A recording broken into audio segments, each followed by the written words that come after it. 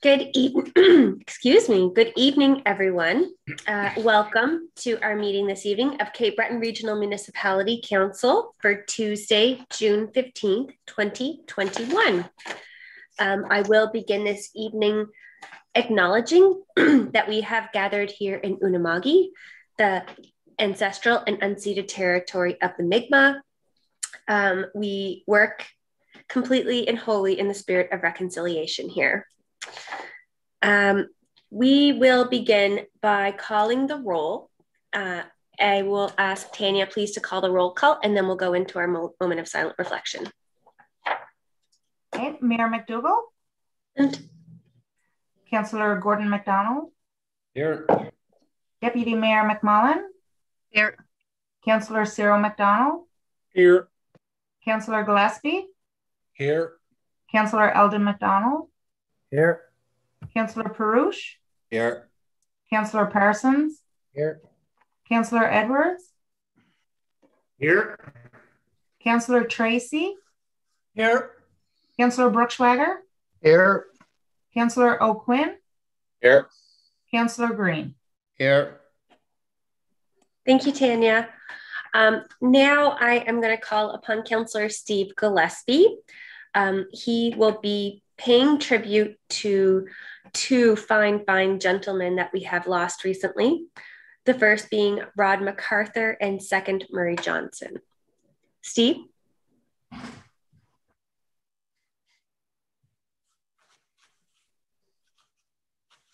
You're on mute, Steve. You're on mute. You have to start again. My apologies. Thank you. On June 1st, Roderick Blaze MacArthur passed away at the Northside General Hospital at age 85.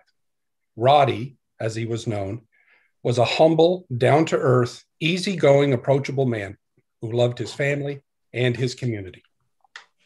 As municipal councillor, Roddy served the residents of Westmount, Point Edward, Edwardsville, and area with the County of Cape Breton for 12 years, and then in the Cape Breton Regional Municipality for 6 years. As an elected official, Roddy served on many committees and community organizations, such as the Library Board, both locally and regionally, created a clothing depot at the Women's Institute of Nova Scotia. But Roddy told me that he was most proud of being involved in creating what is now known as the Westmount Canada Day celebrations at Petersfield Park. Roddy was a lifelong volunteer and served when asked. He was an active member of the Holy Rosary Parish as both lector and Eucharist server. He was a founding member, fourth degree knight, and past Grand Knight of the Knights of Columbus Moses M. Cody Council. He was a member of the Westmount Volunteer Fire Department and a member of the Kiwanis Cape Breton Golden K, which is where I first met and worked closely with Roddy on many joint Kiwanis Club projects. Roddy was also well known as the voice of stock car racing in Sydney. Motormouth, as he was known, will always be remembered for giving each driver a special nickname and his unique sayings, such as, "These are the Bulldogs," "What a revolting development this is," and of course, "Away we go." Roddy served as a member of the Cape Breton Health Board of Directors, the McGillivray Guest Home Board of Directors, the Steel Center Credit Union Board of Directors. He volunteered his time for the Income Tax Seniors Program and was always seen volunteering his time at Harborstone, McGillivray, and Cove Retirement Homes. He was also seen daily at the Information Center at the Regional Hospital. Roddy was an avid sports fan, especially the Blue Jays, Toronto Maple Leafs, Cape Breton Oilers, and our Cape Breton Eagles. I appreciated Roddy's political advice and his calls of support when I was elected. He always had time to share his experiences and ideas with me, whether I wanted to hear them or not. Roddy MacArthur is survived by his loving wife and camping buddy of 62 years, Judy, his children, Beth, Kim, Kevin, Troy, and Jody, 11 grandchildren, 8 great-grandchildren, his siblings Anne and John, and his extended family. and I thank him for the service to his community.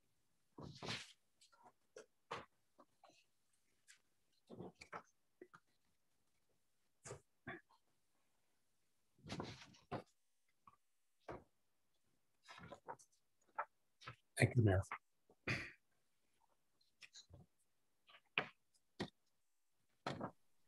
Thank you. Now we will pay tribute to Murray Johnson. Thank you again, Mayor McDougall. On Thursday, May 27th, our community lost a former municipal councillor named Murray Johnson. Big Mur, or Turtle, as he was known, was a graduate of the Nova Scotia Teachers Community College and St. Avex University. Murray spent over 30 years in the teaching profession. Murray was loved and well respected by his many students and co-workers over the years. But education wasn't his only career path, because with a voice like Murray Johnson's, he dabbled in broadcast journalism with stints at CHER and CJCB Radio in their news departments. Friends and family coined him the Ted Knight of local radio, especially regarding his role of CJCB's popular talk show called Talkback, where Murray engaged, informed, and sometimes infuriated his listeners and guests. After leaving radio, Murray stayed involved in broadcasting, politics, and his community by hosting online talk shows and volunteering in his community, and with, just recently, the Nova Scotians for Equalization Fairness. Murray had a passion for politics and served as a town councillor and deputy mayor of Sydney Mines, and then a municipal councillor for the Cape Breton Regional Municipality from 1995 to 2000. Murray reflected back on his time as a town and municipal councillor fondly and served his community with pride. Murray had an abiding love of the written word. He enjoyed a cold beer on a hot day, his Yankees and his Red Wings, the thunder of hooves at the local racetrack, and as he put it, an exciting game of curling. Murray also loved the opportunity to embarrass his children at any point in time. And if you stopped to talk to him, he would talk the ear of virtually anyone. Murray and I worked together at CJCB Radio for many years and shared a love of our community, as well as talking about politics at the municipal, provincial, and federal level. After I was elected to council, Murray would call me after every council meeting. If I did something right, Murray would call and say, "Well done, neighbor." If he and I disagreed on a topic, he just told me to do better next time. Every person I know in the broadcast industry does a Murray Johnson impression. And why not? Murray Johnson had one of the most recognizable radio voices in Cape Breton. It was a true and a genuine voice that pulled you in and taught you something, and is one of the reasons why Murray was such a good teacher and broadcaster. Murray will be missed by his community, his children, Kirsten and Aaron, his beloved grandson, brother Ken, and his companion, Judy. And I would just like to say goodbye to my neighbor. Thank you, Mayor.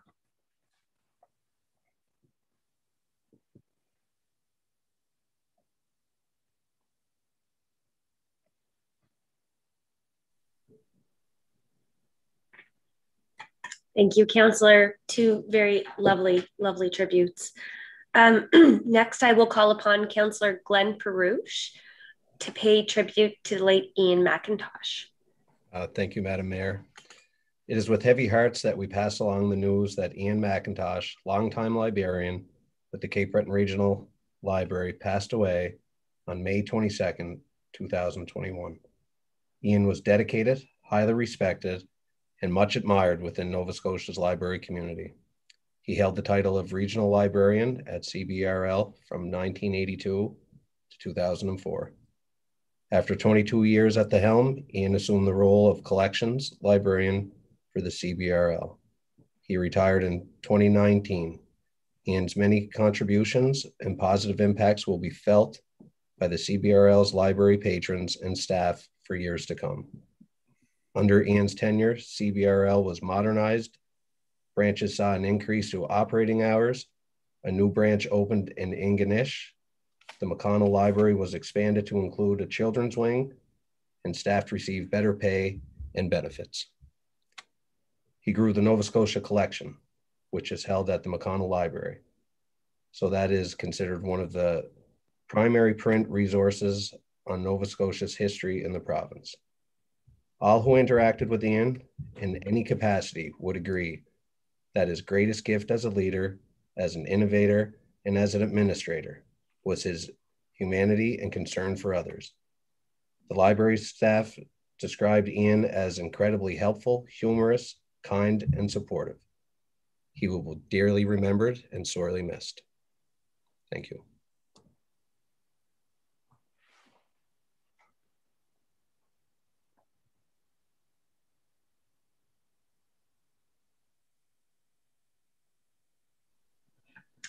Thank you kindly, Councillor. Very, very hard days, absolutely, during COVID to lose such special people in our communities. We can now move along to our first agenda item. That is the approval of the minutes. So there are two sets of minutes we will be looking for approval for. So I need two motions. Madam Mayor. The first is in regards to special council, March 30th, 2021, moved by Councillor Lorne Green. Second.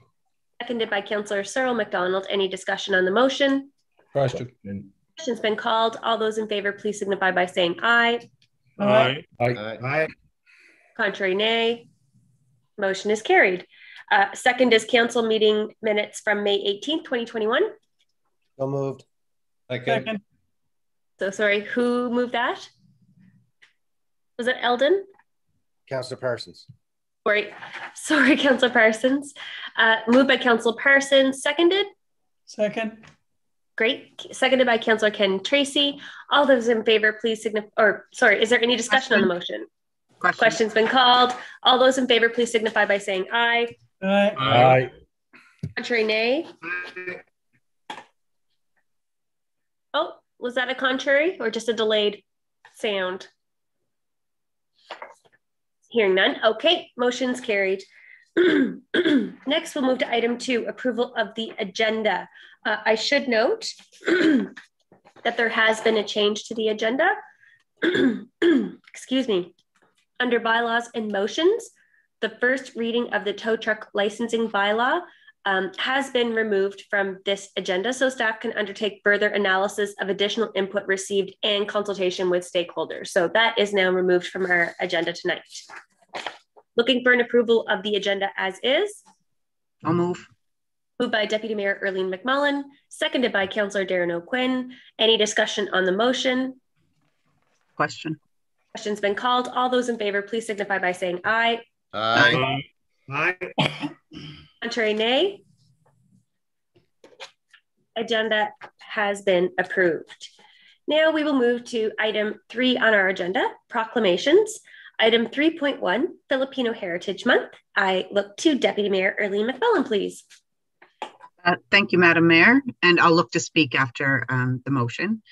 Be it therefore resolved that CBRM Mayor Amanda M. McDougall and Council hereby declare the month of June as Filipino Heritage Month in the Cape Breton Regional Municipality, and I would like to move that. Second. Second.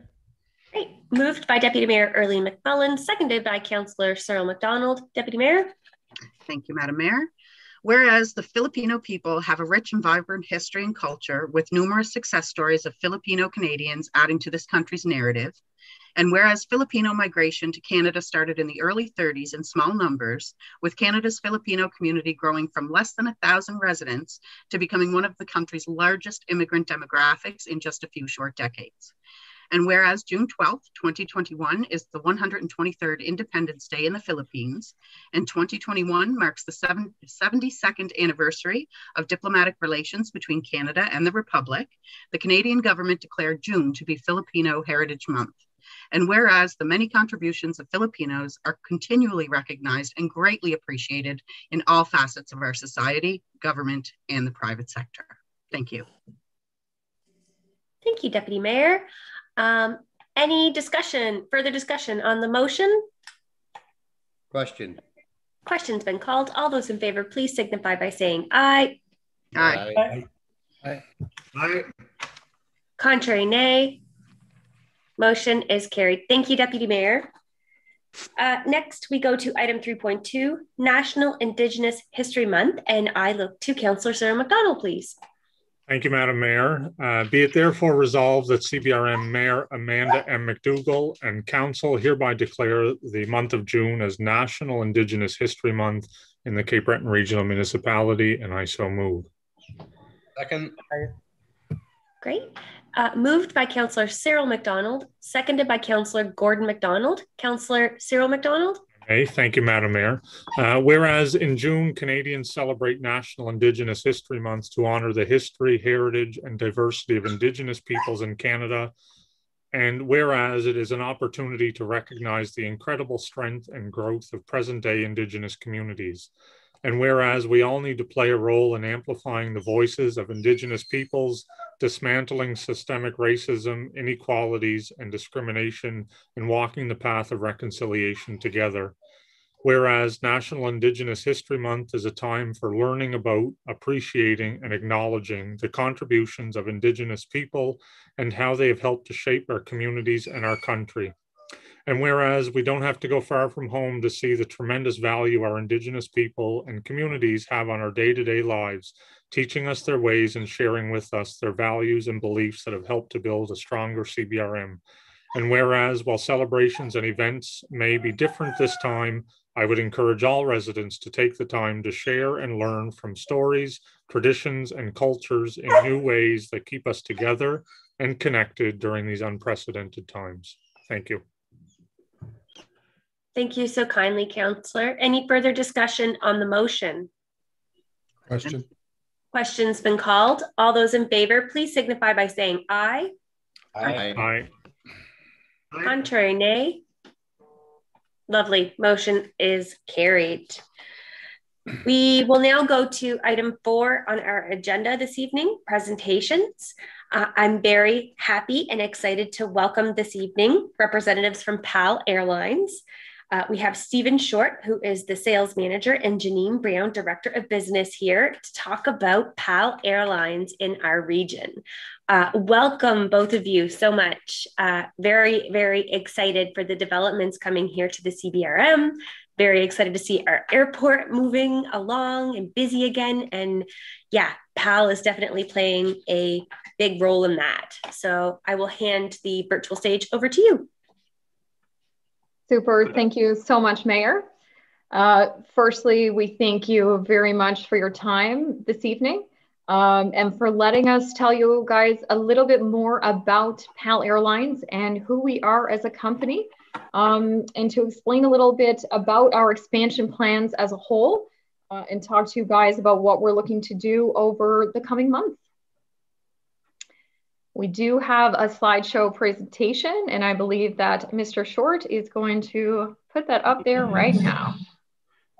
Hi everybody. Nice to meet you, and thank you for taking a few minutes. I'm just trying to sort out a share screen here, and I don't know if the administrator of the call may have to give me a permission or allow me to do that.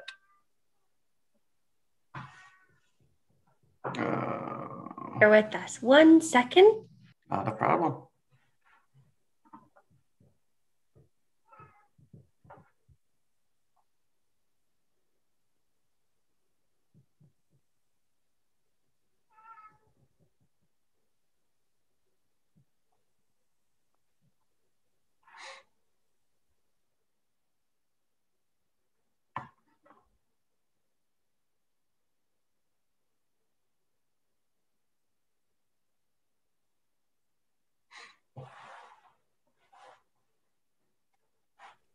Oh, the excitement of municipal government. The excitement of Zoom. I know, right? Zoom. We've all had this, haven't we? Awkward silences staring at each other. You should be able to do that now if you want to try again. Okay. Let's see. I'm just looking. It does not allow view, speaker view, full screen. If it's not working, Hal's first flight is delayed, Mayor. listen, if it's not working, we all have copies of the presentations electronically and printed. So if you want to just move ahead with that, we, yeah. 100%. So Janine, I'm just going to, I think you were on the last email that was sent, the PDF. Yeah, for sure. So if everyone is following along with what was sent out previously, I will let you guys know that there are some changes that we have since made to the presentation. So I'll just let you know when we get to that slide what those changes look like and what's relevant now versus what is not. Obviously, things are changing quite quickly, quite rapidly between all the provinces in terms of travel restrictions. Our team is working to be as flexible and dynamic as possible in reacting to those changes so that we can make sure that we're reacting to market demand. So get into that a little bit more, but I'll let you know who PAL is. So if you're looking at slide number 2, which is the EIC family of companies, you will be looking at our parent company, which is Exchange Income Corporation based in Winnipeg. They are owners of multiple aerospace and aviation and manufacturing companies. So, of course, PAL is one of the aviation firms that Exchange Income Corporation holds in Canada. They do have over 4,500 employees across North America, and they are one of the top 10 defense and aerospace companies in Canada. So we're in really fantastic company. We have sister airlines all throughout Canada, in particularly operating in the north with very strong Indigenous partnerships. So, you know, we're very lucky to be able to call on those partnerships when required. And we're a pretty large aviation presence in Canada as the Exchange group of companies. Now, if you'd like to move to slide number 3, which is the PAL group of companies, I'll let you know a little bit about PAL itself. So PAL Airlines, as you'll see in the chart there, we are a part of the larger PAL group of companies. So we are headquartered in St. John's, Newfoundland and Labrador, where we've been based for over 35 years. We did start as a regional flight school, and that sort of come full circle as we did purchase Moncton Flight College there about 3 years ago. So we are proud owners of the Flight College now, and that's a really important part of our portfolio as the aviation group of companies. But you'll see there that PAL Airlines is a part of the PAL group of companies. We are joined, of course, by PAL Aerospace. PAL Aerospace primarily works in aerospace, military defense, and reconnaissance. And they do that all over the world for multiple governments. You'll also see that we have an aviation services division who provides fuel and FBO services in both St. John's and Halifax, Nova Scotia, as well as MFC training, which is Moncton Flight College. We're very blessed to have a very diverse company that has certainly come in handy over the last year and a half throughout the pandemic. We've been able to draw on strengths from each of our business divisions and to be able to prop each other up when necessary. So that's been really important for us, particularly throughout the last year and a half. If you were to move to slide number 4, a little bit more about who we are as PAL Airlines. So as I said, we are headquartered in St. John's. PAL Airlines has over 45 years of operating experience as a full service regional airline. We offer commercial, cargo, and charter services. And we are the proud, very proud 7-time award winner of the Bombardier On Time Performance Award. So I already spoke about Moncton Flight College, which is one of the companies in our aviation flight services portfolio. But we also have Air Borealis. Air Borealis is a partnership between us, PAL Airlines, and also between the Innu and the Inuit of Labrador. So we bring sustainable air transportation to Northern Labrador. It helps support the people of the North. We're very, very proud of this partnership. And I've spoken about PAL Aviation Services. So as I said, we do provide fuel and fixed base operations for charter clients in both St. John's and Halifax. And so we are, in fact, the leading air service provider in Eastern Canada and Quebec. We've been providing regional air services in Quebec as well for over 25 years now. We have specialized in servicing the North, so in specializing in serving natural resource companies, mining companies, large hydroelectric projects, as well as those traveling for leisure throughout Newfoundland and Labrador and throughout the province of Quebec. And now we're excited to be able to expand upon that, which I'll touch on in just a second. We do specialize in both leisure and corporate, as well as group travel.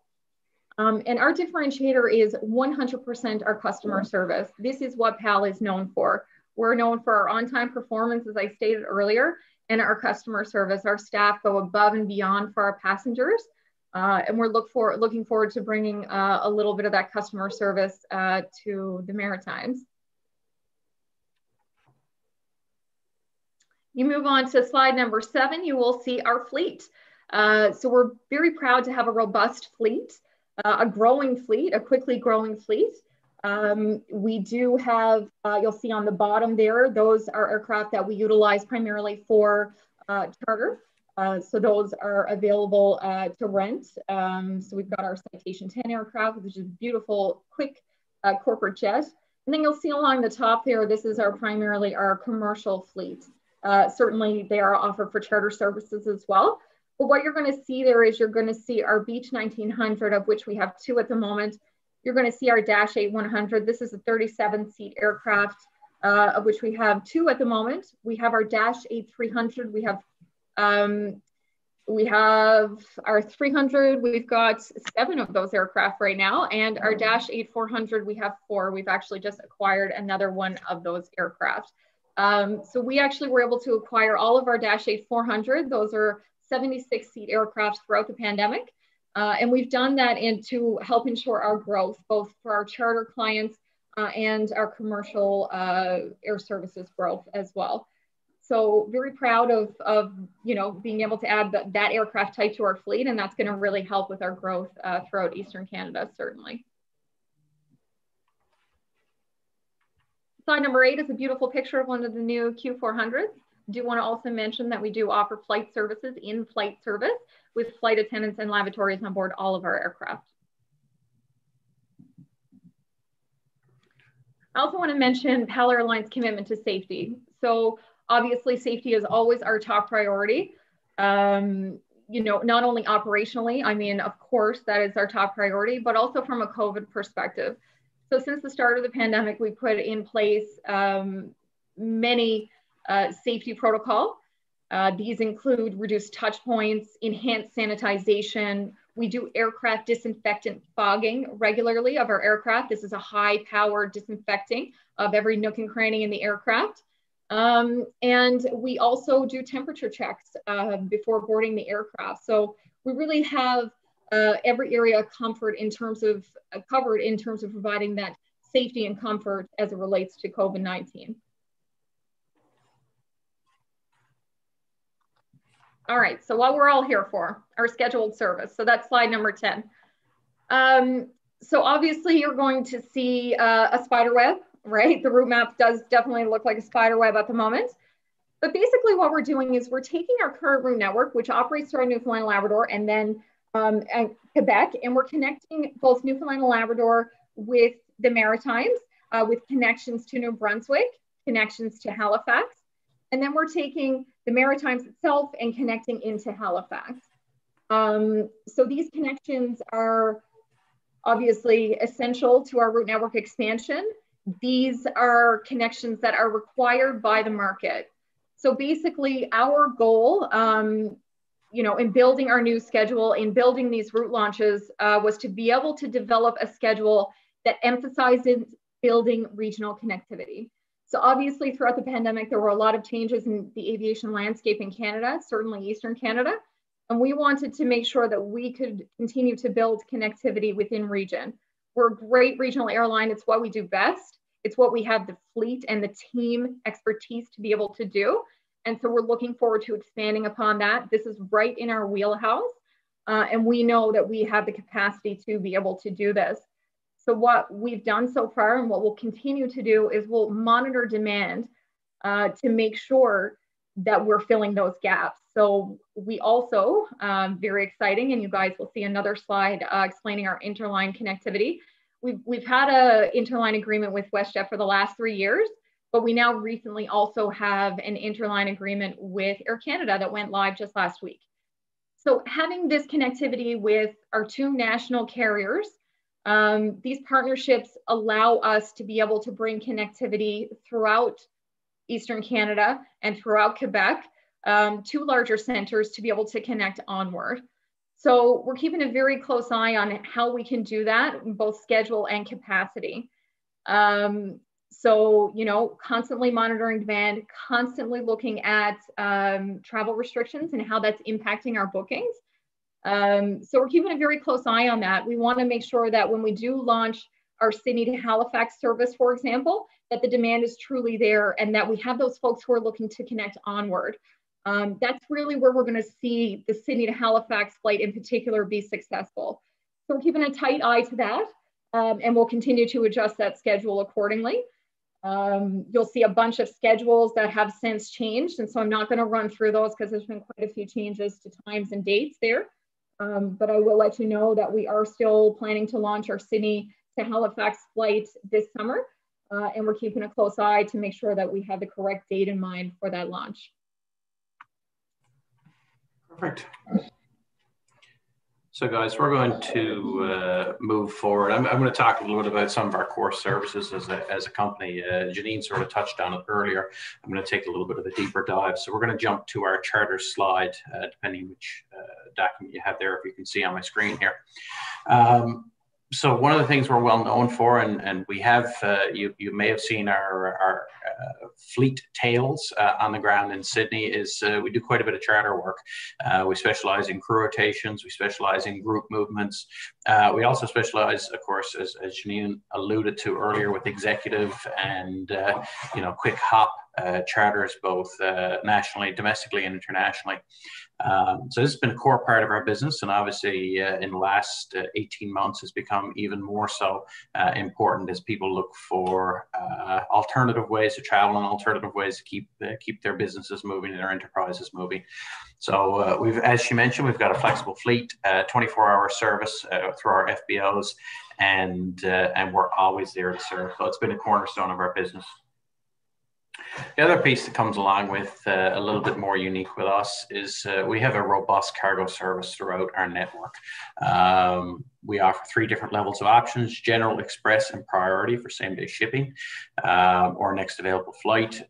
We provide reliable cargo service throughout our markets, and it's oftentimes very convenient if somebody needs a hotshot item, a document sent out, all the way up to we've had requests to move, large live animals and especially our pets and our friends, so dogs and cats and whatnot is very popular lately. So that's our cargo service. This is one of the key foundations of our business and pillars of our business is our community involvement. You'll often see on our marketing collateral, our line, helping communities take off. This isn't just a tagline, it's a way we do business. So when we get involved in a community, we want to be a good community partner. We understand the role that reliable air service and committed air service to a region plays. And that's done through supporting the community, supporting the not-for-profits, supporting the families, and supporting the enterprises there. So, we do well over $150,000 in cash and in-kind donations annually. We look at community event sponsorships. We host family-focused community events, in-kind air travel donations for not-for-profits, in-kind cargo shipment. Another thing we truly enjoy is our PAL people. We enjoy to volunteer. We enjoy giving back in our community. It's a splinter of our customer service, I would call it. It's people enjoy giving good customer service, also like giving back in their communities, and it's the PAL way. So it's a big cornerstone of what we do. It's a big cornerstone of how we do business, and we're very proud of that. So the other piece here is, as Janine alluded to earlier, we not only specialize in leisure and group travel, but corporate travel is a big part of what we do. We've developed our Flex Plus program over the last 35 years, 45 years of operation. It originally came out of the mining sector, major crew rotations, but what we learned was it works for small and medium business as well. There's no upfront cost for those of you who are interested. So it is a pay as you go. We understand people's business and cash flow is important, and an organization's cash flow is important. No advanced booking restrictions. Your rate is fixed from January 1st to December 31st. No change fees, no name change fees. First bag free. Flights are fully refundable up to 24 hours before. So we don't fool around with credits. Again, cash is king, and it's important to small, medium, and large size business. So certainly for those who may be interested in the community, you can reach out, have a discussion with Janine and I, and we'd be happy to send you some information. So we're happy to open up the floor for our time period there, Janine and I, to take a few questions if anybody has those. Thank you so kindly. As somebody who has, before COVID, traveled a lot, you don't hear the lines "first bag free" very often, so that's lovely. We do have a couple of folks in the speakers queue right now, so we will begin with Councillor Glenn Perouche. Thank you, Madam Mayor. I really like the line, cash is king. I like that, especially for Cape Breton. First of all, I would like to congratulate you guys and thank you at the same time for taking your service to our airport.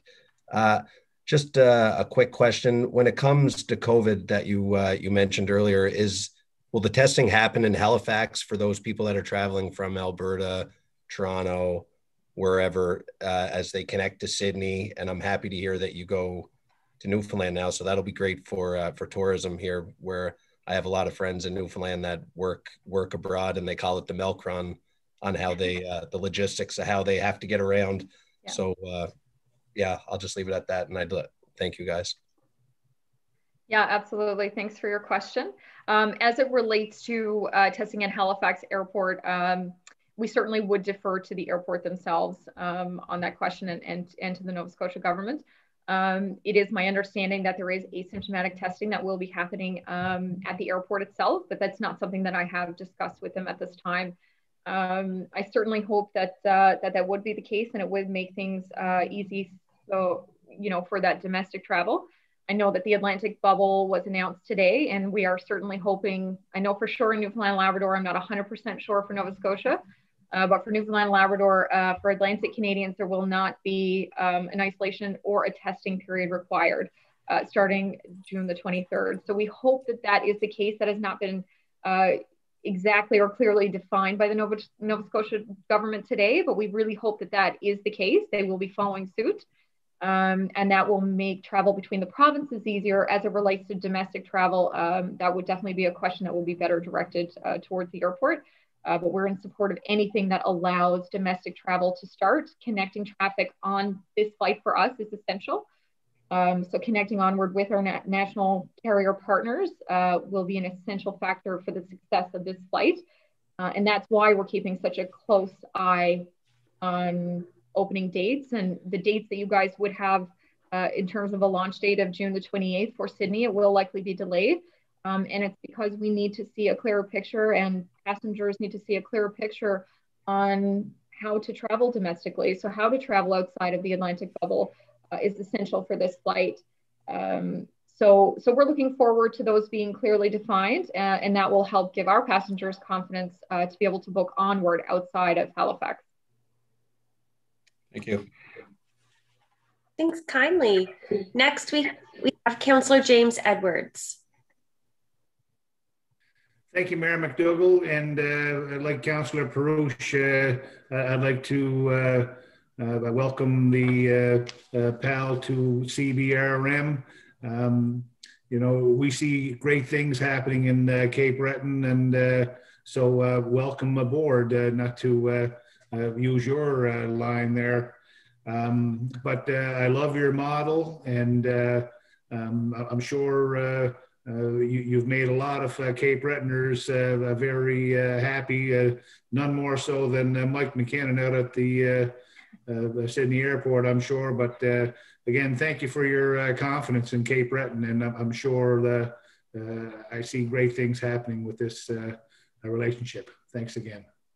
Thank you. Thanks for your Thank comment. you. It's been a great support, Mike McKinnon. It's been fantastic to work with Mike, and I have to say that the community, particularly the business community, has been very welcoming, and the tourism community throughout the Cape Breton region has been very welcoming for us. So kudos to all of those guys on welcoming us with open arms, and now we just need to get those bookings up there. So we need to get to get everything open and get people traveling, because that's what we're waiting on. We're waiting for some bookings on this routing. And so are we. Yes, thanks again. Thank you, Councillor. Next, we have Councillor Steve Parsons. Thank you, Mayor McDougall, and thank you, Pal, for investing in Cape Breton, of course. I love the fact about your Flex program as far as the business community. I'm sure there's been thoughts about this and relating to flights picking up, but a lot of the business community had that daily flight back and forth, of course. And like anything, it comes down to demand and supply. I get that. But from your Flex Plus programs, has there been thought given to that daily, from a productivity reason, getting the Halifax coming back the same day? And the other thing that the airlines were offering, like a package of several tickets that you can use during an annual basis. So I'm just wondering, of course, from a business perspective, planning out, have those things been considered? Thank you. Thank you for your question. I would say that both of those things have certainly been considered. So we'll start with the same day flight connection opportunity from Halifax. We've definitely talked about that. And what we've said for all of our route expansions is that this is our beginning schedule, right? So this is the pandemic schedule that we hope to move past pretty quickly. And you know, we hope that for all of our route expansions that this is the beginning. You know, I would say that we need to see a lot more bookings than we have currently to be able to get to that stage. But that's definitely the goal, to get those sales up there, to get those bookings up there, and to get people flying. Certainly. With regard to the Flex Plus program and getting that package, it's something that what we found within our current markets, and that could change as we expand, certainly. But what we found is that folks really like not having to put that deposit down. Right? They really like not having to pay us anything up front. And if they don't use this program that we've just explained, the Flex Plus program, there's no penalty at the end of the year. So folks really like that. Nothing expires. There's no credits that expire and things like that.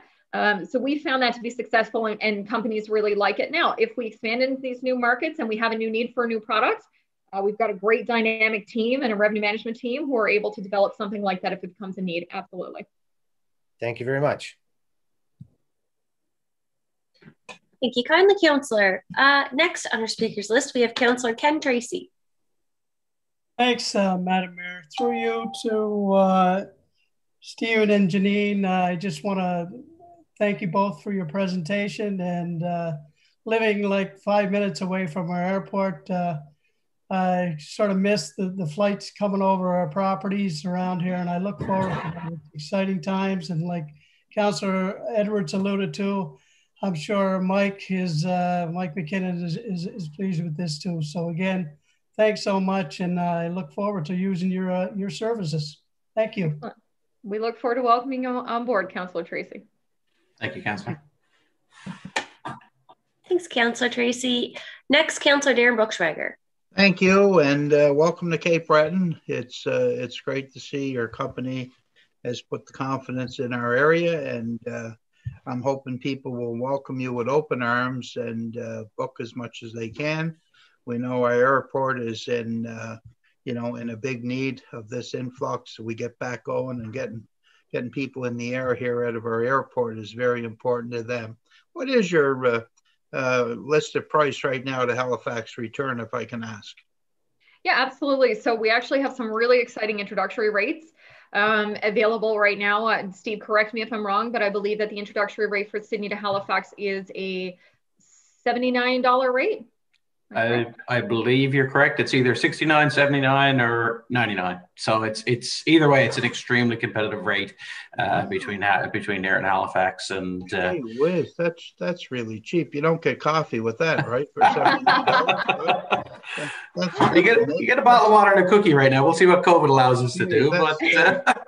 That's a great price. So again, the date. What's the first flight when you leave in Sydney? When's your First So date our again? first flight previously, Councillor, was scheduled for June the 27th. I believe that was a Halifax to Sydney departure, and then the 28th. We are, I'll be transparent with you guys. That's why I said that a couple of the slides that you guys have are outdated. We are looking to delay that a little bit because we want that to line up a little bit better with Nova Scotia's domestic reopening plan. And to give consumers, our passengers, an opportunity to be able to plan their trips and to be able to book onward. So like I said, that connecting travel is absolutely essential for us, connecting on with our interline partners domestically. So we are looking at a delay. They're likely looking towards the end of July, but that is not filed in our system yet. And you'll see that come out in the next couple of days. Great news. Thanks very much. Appreciate it. No problem. Thank you. Thanks, Councillor. I was picking around the internet today and found that $69 flight too, and I got really excited. So 69. There you go. I know. Wonderful. Next on our speakers list, Eldon McDonald. Thanks very much, Madam Mayor, and welcome to our meeting and welcome to our community. Very grateful for the time that you've given us this evening, and of course, welcoming your corporation into our community. I guess maybe if I could get either one of you, whoever would be appropriate through you, Madam Mayor, to speak to the agreements that you have in place. I think it's referenced as interline agreements. Could you speak a little more on what that exactly means and how that works? Absolutely. So the interline agreements as they exist right now, they are set up with both Air Canada and WestJet. Our WestJet one has been ongoing for a long time, and the Air Canada one is quite new. Last week we went live with that. So that is for domestic travel. So within Canada, it's for transborder travel, so to United States, and also for international travel. So the agreement is set up that as the country reopens, that those interline agreements will be available. What that means is that our passengers can book one ticket onward to their destination. So if they're flying, we all want to go to Florida, right? So if you want to book from Sydney to Florida, you will have that capacity to book just a single ticket that will take you onward to WestJet or Air Canada from PAL. So you have the security, first of all, of that one ticket, but then you also don't have to worry about your baggage, right? You check it in at your originating destination, and it goes all the way to your arrival destination. So that's really beautiful. That's the glory of the interline ticket. Right now, that is bookable through your preferred travel agency, but we will be working in the coming months to be able to offer that on our website as well. So that it'll be bookable through our website. But right now, it is available through travel agencies. As far as interline goes, that's always the first step. You do it through the travel agencies, you gauge the demand, and then you move on to website booking. Okay, thank you. Well, as I said, welcome to our community, and look forward to the day that we can welcome you in person as opposed to on Zoom. So thank you very much. Us as well. Thank you so much, Councillor. Well, thank you, everyone. That's the end of our speakers list. And I just want to give a little shout out. I think it's awesome to have a new airline come in here, but also an airline who has a good Sydney girl working for you too, Ashlyn Burry. So yeah, I always say Newfoundlanders are just our cousins, right? Once removed. So very, very excited. This is the good news. This is the light at the end of the COVID tunnel, just starting to really shine through. Grateful for your time. I know how busy everybody is, but there will be, lots and lots of opportunity. And I should say too, it was nice to see the PAL Airlines social media post about job postings for Sydney and Fredericton as well. So not only are we reconnecting our communities, but there are employment positions available out there too. So just want to put a little plug. Absolutely. Thank you. All right. Thank well, you so listen, much. Thank you kindly. So grateful for your time. Thank you all. Mayor McDonald. Appreciate Thank you it. all. Good luck, folks. Yeah, great way to start the meeting tonight, folks. Okay, next we're going to move to item 5 on our agenda, street closing public hearing. So item 5A, portion of 8th Street, New Waterford, District 11. This is part of the New Waterford Hub project. I will look to Sheila Kalanko, please, and thank you, our property manager here, to speak to this.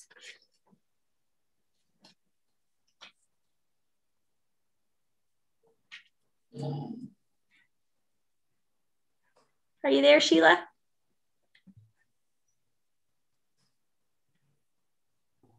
There, can you hear me?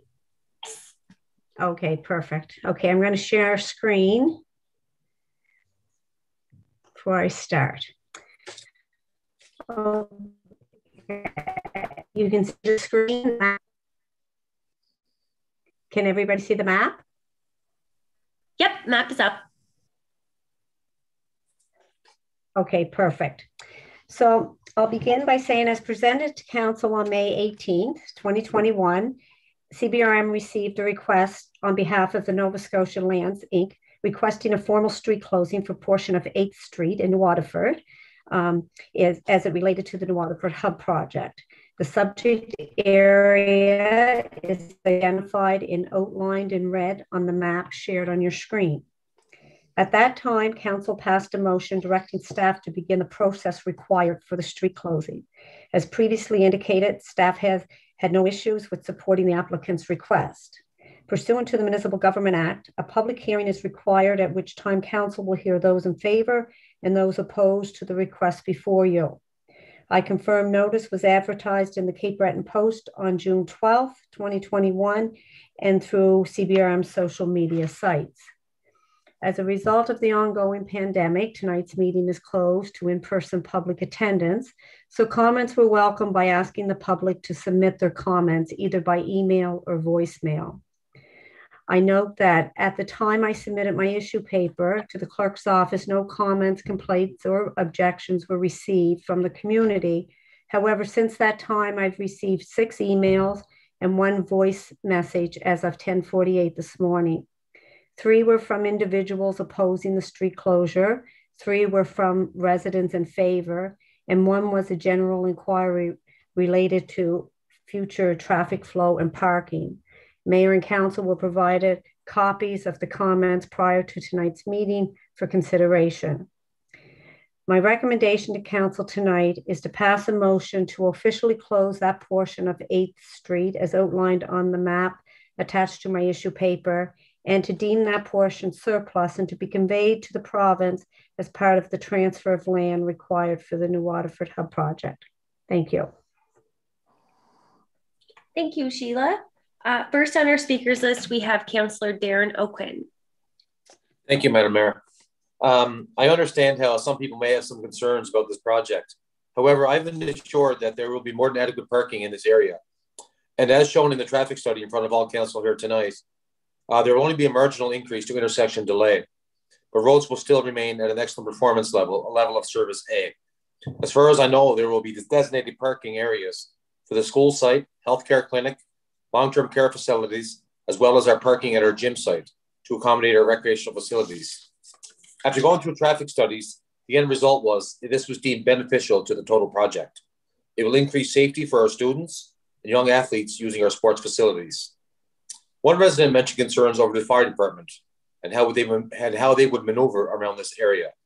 The New Waterford Volunteer Fire Department had been involved in these discussions as well, and they are in favor of this initiative as well too. I really do feel that closing off this small portion of 8th Street is the best option. For safety reasons alone, I think this is without a doubt the right thing to do. Thank you.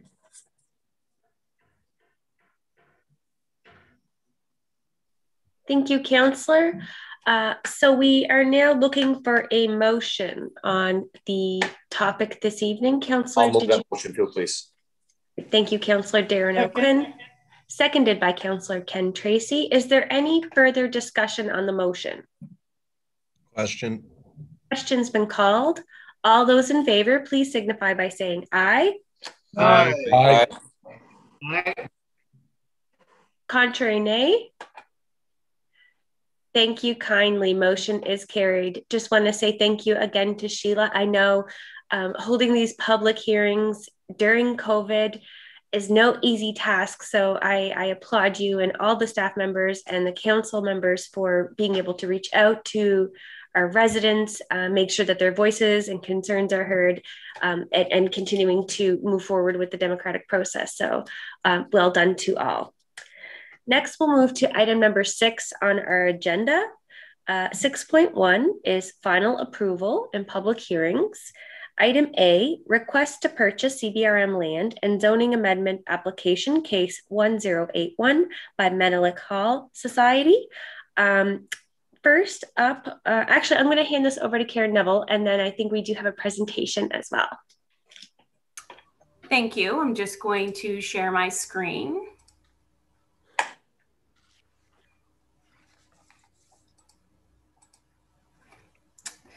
A detailed explanation of the request was presented to Council on May 18th. So tonight I'm just going to provide an overview. The Planning and Development Department, along with the Legal Department, received requests from the Melnick Hall Society as it relates to their development located in Whitney Pier. The Society has secured funding to undertake some upgrades and in addition to their building. This will provide the Society increased opportunities to serve the community.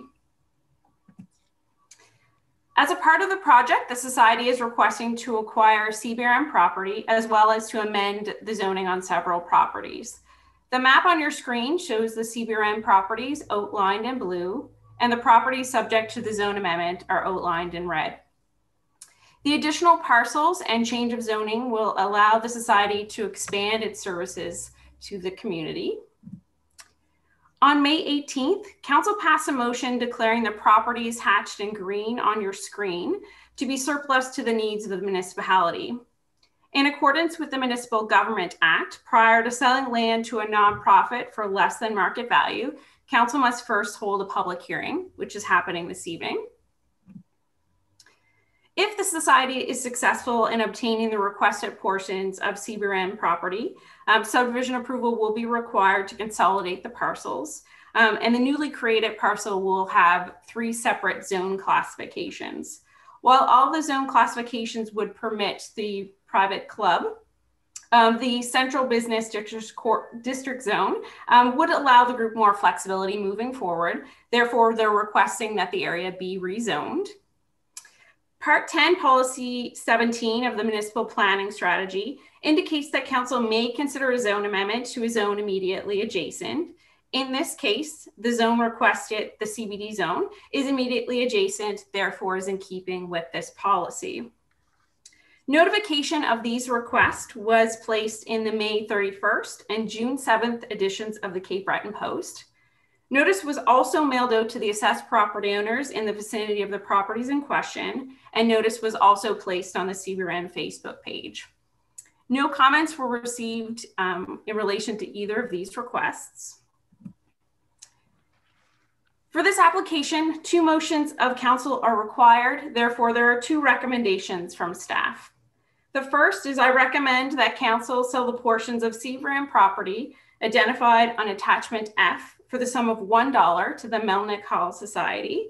And second, based on Part 10, Policy 17 of the Municipal Planning Strategy, I recommend that council amend the zoning on the properties identified in attachment E to the Central Business District Zone.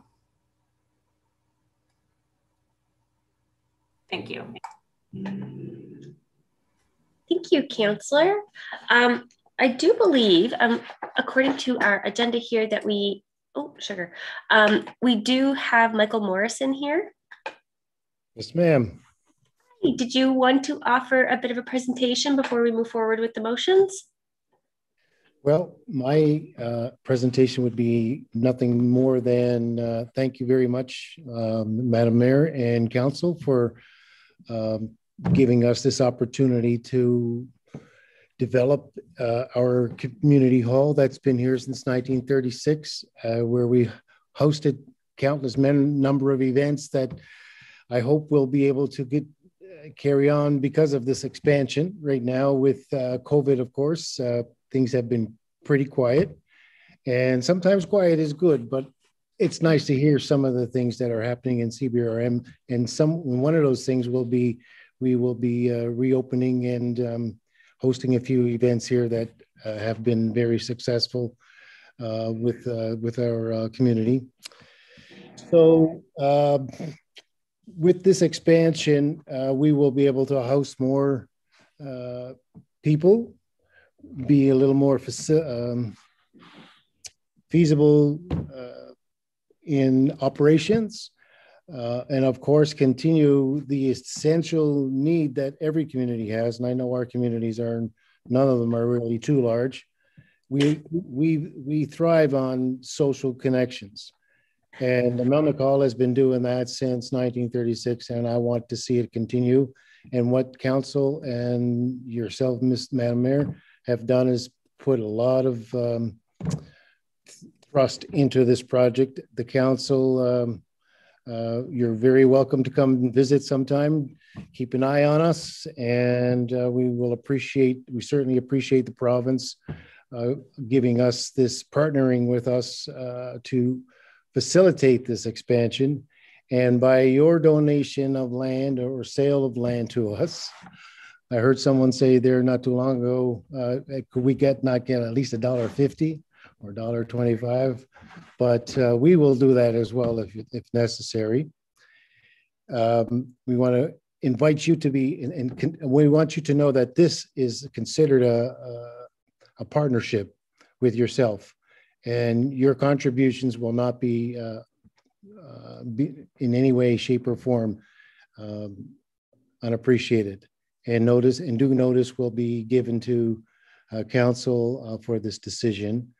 And thank you to our councillor Lauren Green for assisting us in this matter as well, and everyone who else has helped it. The board and the community, thank you. And thank you to Karen and Sheila for their much help.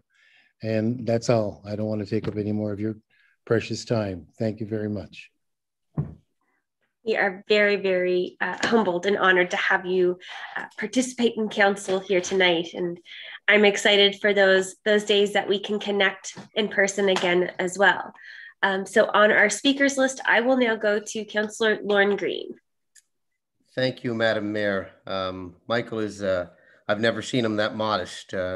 He is a tireless worker at the community hall and Melnick Hall. And wasn't for his driving force, I don't know that it would be where it is today. And I want to go on record for thanking you, Michael, for the work you're doing on behalf of the Black community. And it's great to see the achievements you've attained thus far. What I'd like to do at this time, Madam Mayor, as Karen indicated, there's two separate motions that need to be moved, and I'd like to move both of those motions. The first one is I'd recommend council to sell a portion of PID 15547-284, PID 156-09902, and PID 156-09910, and lastly, PID 156-09928, identified on attachment F for the sum of $1 to the Melnick Hall Association, and I so move. Society, sorry. Second. Great. So that first motion moved by Councillor Lauren Green, seconded by Councillor Darren O'Quinn. Any discussion on the motion? Question. Question's been called. All those in favor, please signify by saying aye. Aye. Aye. Aye. Contrary, nay. Motion is carried. Councillor Green, do you want me to go back to you? Yes, thank you, Madam Mayor. And the second motion, based on Part 10 of the Policy 17 of the Municipal Planning Strategy Policy, I recommend council to amend the zoning on PID 15130438, PID 15130446, PID 15130628, PID 15130610, and PID 15130636 to Central Business District CBD Zone, and I so move. Second. That was moved by Councillor Lauren Green, seconded by Councillor Glenn Perouche. Any discussion on the motion? Question. Question's been called. All those in favor, please signify by saying aye. Aye. Aye. Contrary, nay. Motion is carried. Thank you, Michael, for coming in tonight and participating with our council. We don't like to keep a close eye, but we sure do like participating in fun events. So very excited for the invitations and the progress at the hall for sure. Thank you, Madam Mayor. Thank you, council. Here. All right, now we can move to item 6B, case 1082, rural CBRM and rural CBRM no mobile home zones. I look to Planner Kristen, please. Thank you, Mayor McDougall.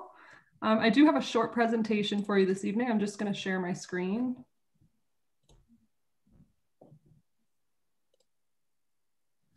Okay, so you'll find the full staff report on page 44 of your agenda package.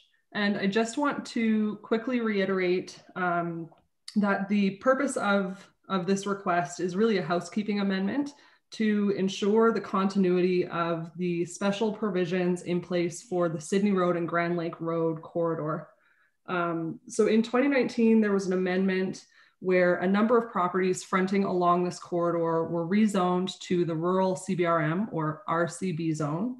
But in carrying out that amendment, staff failed to carry over the access provisions into the RCB zone. So again, the purpose of this amendment is to correct that oversight. Where this is a public hearing, notice was advertised in the Cape Breton Post on May 31st and June 7th, and it was also posted to the CBRM Facebook page. I did receive one inquiry, but no formal public hearing submissions were received. So with that said, my recommendation is to approve the amending bylaw provided in attachment C on page 61 of your package, which again would remove the rural CBRM no mobile home zone from the land use bylaw and would apply the special provision for Grand Lake Road, Sydney Road within the rural CBRM zone. And just to clarify again, currently there are no properties within the CBRM that are zoned RCB-NM. So that zone within the land use bylaw is simply redundant at this point. And with that, if anybody has any questions, I'm available to answer them.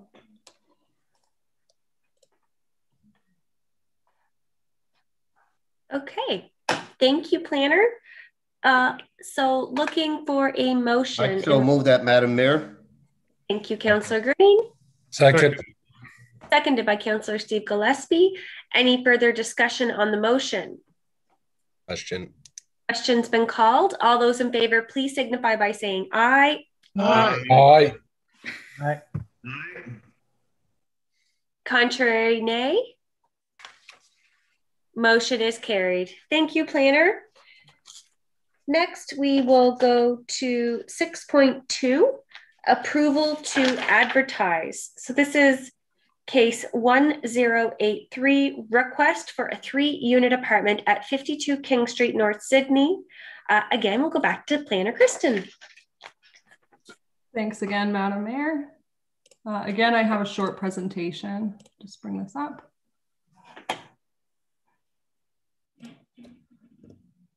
So as the title would lead you to believe, this is a request for a 3-unit apartment building at 52 King Street in North Sydney, which is outlined in red on the map on your screen. This is a request from Lisa Penny, and they're intending to convert an existing 2-unit dwelling into a 3-unit apartment. This property is currently zoned residential urban C or RUC, and this zone permits single detached dwellings and 2-unit dwellings only. So a 3-unit apartment would require a zone amendment. The municipal planning strategy does contain several policies that advocate for higher density residential development. And specifically, Part 4, Policy 1 allows any request for higher density residential development to be considered by zone amendment. So the purpose of an amendment is just to ensure that low density residential in the area is adequately protected. And in doing so, there are 6 criteria listed for your consideration. And I'm just going to really quickly go over those criteria. The first is that to consider a landscaping plan intending to screen starker components. Starker components might include something like a large parking area or utilities or that sort of thing. And the second criteria is to look at on-site parking and vehicular maneuvering. I'm just going to quickly flip to the map that you'll find on attachment C of your agenda package. So the land use bylaw requires 3 parking spaces on site for a 3-unit apartment building. And you'll see that there are 2 existing spaces provided for the 2-unit dwelling. The applicant has indicated that they intend to add an additional driveway and parking area to the opposite side of the building to accommodate that 3rd parking space.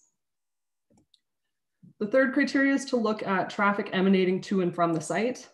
In this case, the request is for 1 additional dwelling unit, which isn't expected to significantly increase traffic onto King Street. This criteria is really more applicable to larger scale apartment buildings. The remaining criteria are to look at adverse effects of any significant buildings, to look at aesthetic aspects of the streetscape, and consider adverse effects due to bulk and height of the building.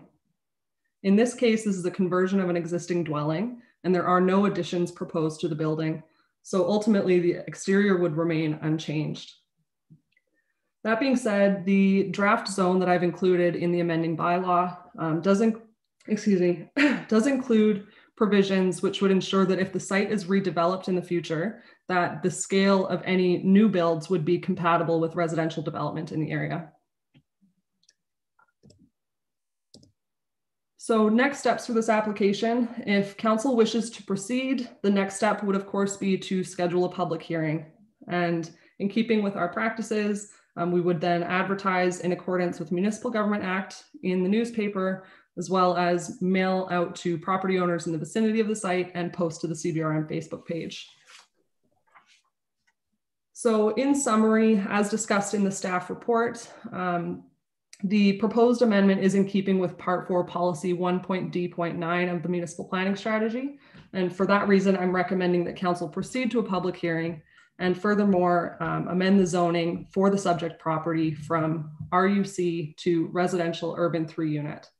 And I've included a draft amending bylaw that can be found in attachment E for your review. With that, again, I'm available for questions. Madam Mayor, I'll move that we go with staff recommendation. I'll second Thank you. Thank you, Deputy Mayor. Moved by Deputy Mayor Erling McMullen, seconded by Councillor Gordon MacDonald. Discussion on the motion. Councillor or Deputy Mayor, did you want to add to that? Yeah, just very briefly, just in case anyone has any questions. I'm very familiar with the area. I'm actually excited about the potential of a new rental property with housing as tight as it is in the area. And it's a great street and it has bus, for bus routes and close to shopping. And I think it's fantastic and fingers crossed we get a little more in that area. So thank you. Thank you kindly, Madam Deputy. Any further discussion on the motion? Question. Question's been called. All those in favor, please signify by saying aye. Aye. Aye. Aye. Contrary, nay. Thank you kindly, planner. Motion is carried. Thank you. Wonderful. Now we are going to move to item 7 on our agenda. 7.1, council meeting, May 18th, public report, citizen appointees to various committees. I look to Madam Clerk Deborah. Thank you, Mayor. My report starts on page 73 in the agenda package. And I would note that at the May 18th meeting of council, there was a motion passed approving the recommendations of the nominating committee for the appointment of citizens to various CBRM committees and boards. And they were subject to their acceptance of the positions and any required background checks. A copy of that motion is included in the agenda on page 74. And I'm pleased to advise that all successful applicants have accepted their positions and the required background checks are complete and in order. Therefore, I am now providing council with a public report on the successful candidates as follows. For the Accessibility Advisory Committee, and these appointments are for 2 years, Louise Gillis, Douglas Foster, Jenny Rachel Lind, Sarah McPherson, Veronica Merrifield, Dr. Linda Murray, Marcy Shuri Stanley, and Elaine Schwartz. And also for the Diversity Committee, which is a 2-year term, the gay, lesbian, and transgender community is Veronica Merrifield. And this is for council's information only. Thank you. Thank you, Madam Clerk. First and foremost, I want to thank all of the community representatives that put their name forward as volunteers on these committees. It is extremely important and we value your time and dedication to these committees so, so much. Also, just want to put a quick nod out there to our clerk who has spent considerable amount of time doing recruiting work for our committees as well. And that is an ongoing effort for our various vacancies. So just thank you all around to everybody for your time on that. Okay, next, item 7.2 in our agenda. So this is coming from our in-camera council meeting today, June 15th, 2021. Report as per section 22(2)(e) of the Municipal Government Act. This is in regards to contract negotiations. So we did have our meeting today. It was with Albert Barbucci in regards to the current development agreement that exists between SHIP and CBRM. I think Councillor Eldon McDonald, did you? Yes, if I could, Madam Mayor, I would move a motion if I could, and I have it written down here. I submitted to you shortly after trying to get through from our in-camera today. So the motion would read, a motion that Mayor and Council extend the current contract for 3 years beyond the current end date of the contract as referenced in the terms of the option and development agreement with Sydney Harbour Investment Partners, Inc., SHIP, and the formation of a CBRM steering committee to assist in the advocacy and work required to move the project forward. Second. Second. So, yep. Great. Thank you. Oh, thank you, Councillor Eldon McDonald, for moving. Seconded by Councillor Darren Bruchschwager. Deputy Mayor Early McMullen to speak on the motion. Madam Mayor, I believe that was from the last one. Oh, sorry. Oh, go ahead. Is there any discussion on this motion? Actually, if no one's stepping up, I will. Okay, go ahead, Madam Deputy. As long as there's no one that wanted to go ahead, okay. Okay, I just want to put it out there for clarity that we do currently have an agreement in place that, I'll just start from the beginning, I guess. On June 16th of 2015, the initial development agreement was signed. On November 21st of 2017, we amended the agreement with an extension period dated up to and including December 19th, 2021, along with the option of 2 additional 18-month extensions to be utilized at Council's discretion if it was required by SHIP on their go forward. I think it would be safe to say that in a global pandemic, we would have no doubt solidified at the very least the original extension taking us to June 2023, again, leaving an option of another 18 months, which would carry over to December 2024, which is the exact amount of time that's being asked for and would be given if we grant and approve this today. I still don't see any reason we as a council should make the decision to overturn a legally binding agreement of a previous council, which was developed in partnership with SHIP, staff, legal counsel, and was ratified by our council, that actually has the allowances to meet the 3-year ask of today. Like, situations like this is why such a clause was put in there, and it wasn't done haphazardly. It makes no sense to me and makes me question why we bother developing these agreements in the first place when there is a legal provision already available. Why rewrite it? It's my opinion that the responsible step would be to meet the requirements of the current agreement and reevaluate when the time comes, which I believe was the document's original intent, as I was there when it was put forward. I'm sure we could easily agree, all of us, without putting words in my colleagues' mouths, that easily 18 months due to COVID alone would be a simple approval. I'm also not comfortable with the idea of a steering committee with particular authorities. It was that type of governance that wasn't met well, but with public opinion and overturned by Council of the Day, again, me being one of them. I'd prefer to see our economic development partners like the Cape Breton Partnership take on the file so that information can flow freely and can report back directly. We do need a point person. It just, I don't believe, should be an elected one. I also don't understand another preliminary ask of further extensions, but we can deal with that at another time. I guess my ask of colleagues today is to understand that not all of us are comfortable making decisions based on little to no new information. I understand it's the nature of the beast when it comes to NDAs and global markets, but at this moment, there's absolutely no need to change anything because the legal authority already is there. Like, in all seriousness, why would we change it? We already meet the ability to grant the ask only in stages, and this is something both parties agreed to just in 2017. This wasn't that long ago. We have somewhere between $8 and $10 million invested in the property, so we have a lot of skin in the game. We know this development can be a game changer for the island. but we need to be responsible as we move forward because it is public land. I'm in full support of honoring our current agreement and allowing the first to two 18-month extensions be granted, but I will not support the abandonment of the current agreement, which removes our ability to reevaluate our situation as we move forward. It's possible to be both supportive and responsible with this project, and removing our ability to have checks and balances certainly doesn't add to the support I have, or probably many members of the community will have with the project.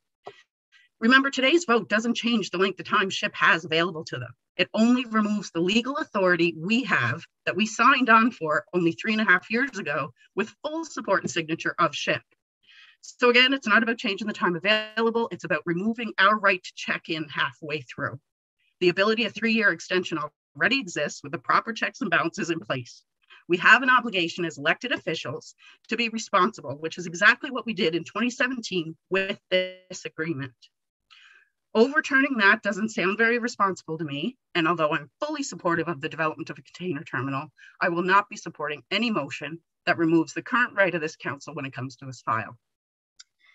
I'll be upholding the 2017 agreement of staff, council, and SHIP, and if this motion passes, I at least will find solace in the fact that I won't have to answer to these unnecessary changes when the questions do start coming. Thank you. Thank you, Madam Deputy.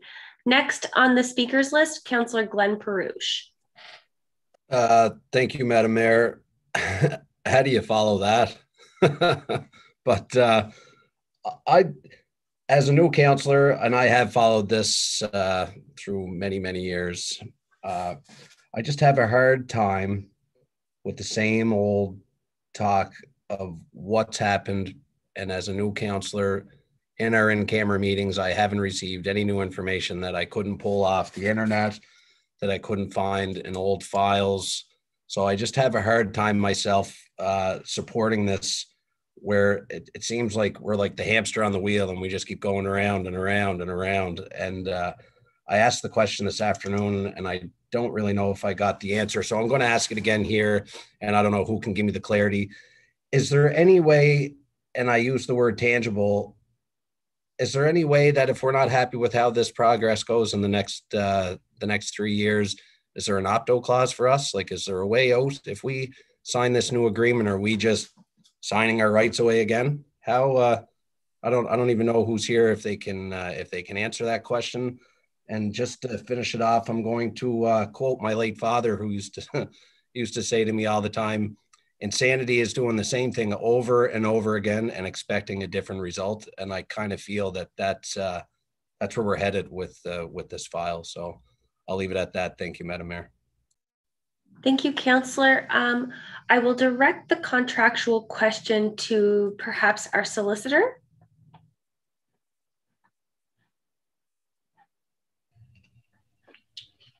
Okay. What's the particular question? There was a bunch of things there. Okay. I guess that my main question is, if we're not happy with how this goes with this 18-month agreement, and we don't have any tangible results at the end of this 3 years or before the 3 years, where like I'll use the expression, if you build it, they will come. Do we have an opt-out clause? Do we have to, can we end the deal and throw this back out to other people after 3 years? Or is it just going to be an extension after extension after an extension until somebody signs on for us to have a port, I guess? Well, what you're doing now is extending the agreement, which ends in 2021, for 3 years. So after the 3 years, council will get to look at it again and decide if there's a request for an extension at that time. You will get to decide it at that time. And you don't have to sign on for another extension at that time. But once you give the 3 years now, you're committed to that 3 years. Okay, so is there a way that if, say, in 2.5 years, we're right back where we are right now, where it's just all words, that you can opt out, or is it No. Okay. All right. Thank you. There's no opt out. Perfect. Thank you.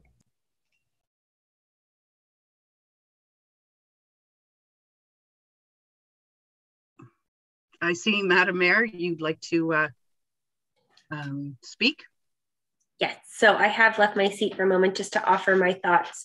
I find the situation a little bit nostalgic. So I feel like, you know, while I sat on council as a councillor, we worked tremendously hard to ensure that we were being, what Deputy Mayor McMullen said, both supportive of the project, but responsible of public asset. I personally, you know, we did receive some documentation from the entity to give us an indication that they wanted to extend the contract by 3 years. I have a hard time letting go of that work that we put into all of the clauses, all of the research, all of the discussion, and all of the consensus. That agreement had full consensus of council, which was not an easy task at the time.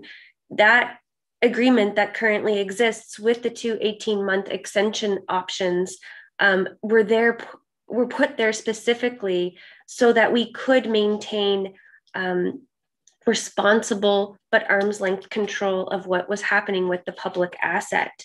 The fact that there was a steering committee kind of put into the realm of all this, yeah, and maybe that is a good idea, but we don't have something in paper in front of us to analyze, to look at, to research, to say, okay, we're prepared to change the current agreement altogether. I would like to respect the current agreement that, again, council worked tremendously hard on with all of our partners and all of our stakeholders, that still allows 3 years, but those checks and balances in place. So if there was an opportunity to continue while respecting the current agreement, I would be in full support. Again, this is not by any means indication that I don't support container terminal development. This is great stuff, but when you're working private to municipal government, things need to be a little bit more public when possible. And I think that 18-month check-in is important to allow that. Thank you, Madam Mayor. We now go over to Councillor Gordon McDonald, and I'll pass the seat back to the Mayor. Thanks, Deputy Mayor and Madam Mayor. So first of all, I'd like to have the resolution reread. I thought I was looking at supporting an extension, not a change of conditions. You know, I too believe that there's something in place that allows the extensions to go as requested today. I too am not really in favor of changing what's already been put in place by a previous council by forming a steering committee in this regard. So I'd like to hear what the wording of that resolution is again, if I could, please. Thanks. Councillor McDonald, did you want to read off your motion again? Certainly, yeah. So the motion would be that Mayor and Council extend the current contract for 3 years beyond the current end date of the current contract as referenced in the terms of the Option Development Agreement with Sydney Harbour Investment Partners, Inc., SHIP, and the formation of a CBRM steering committee to assist in the advocacy and work required to move the project forward.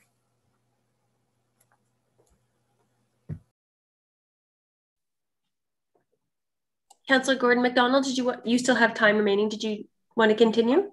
Thanks, Madam Mayor. So I'm just wondering, like the steering committee. So basically, is that if we were to go through the steering committee, we're basically relinquishing our input as council, if you will, if we allow that to go on. Does that mean that would go on without council's input, and we'd be taking recommendations from a steering committee? And I guess would that change the dynamics of the contract that's in place right now? And maybe Dimitri may be able to answer that. Thank you, Councillor. Mr. Solicitor?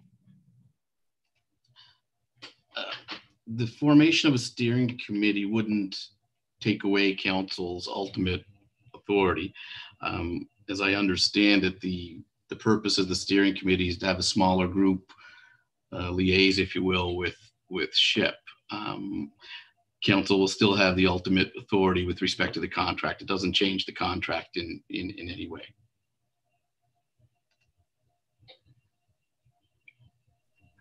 Counselor, does that suffice your questions? You still have some time. No, I don't think so, Mayor. I think I'm concerned. I think we should stick with what's laid out into the contract and go with the extensions as laid out into the. And I haven't seen that contract, so I'm just going by what we're presenting here. So if I'm going to sit and wait and listen and see, listen to some other councillors and what they have to offer here, and I'll chime in again. Thanks. Thank you, Councillor. Next, we have Councillor Lorne Green. Thank you, Madam Mayor. And wow, I can tell you that I've got a different feel for the discussion that we had today in camera in terms of the go forward. Now, it's and I may stand to be corrected. My understanding is the current agreement does allow for 3 years as it sits.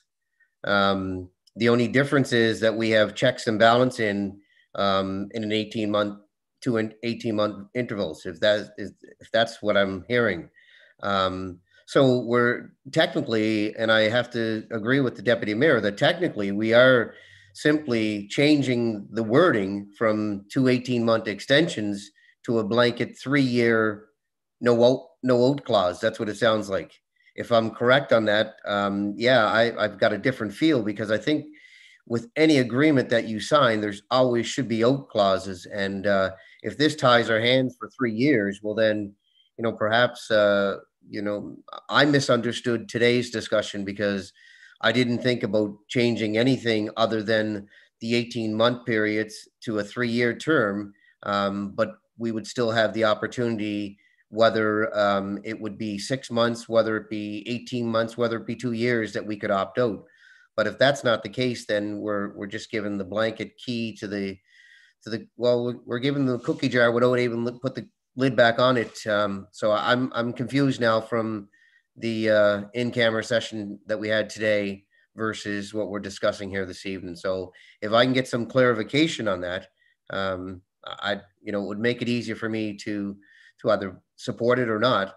But my understanding is that we're going from the 2 18-month extensions to a blanket 3 years. Is that correct?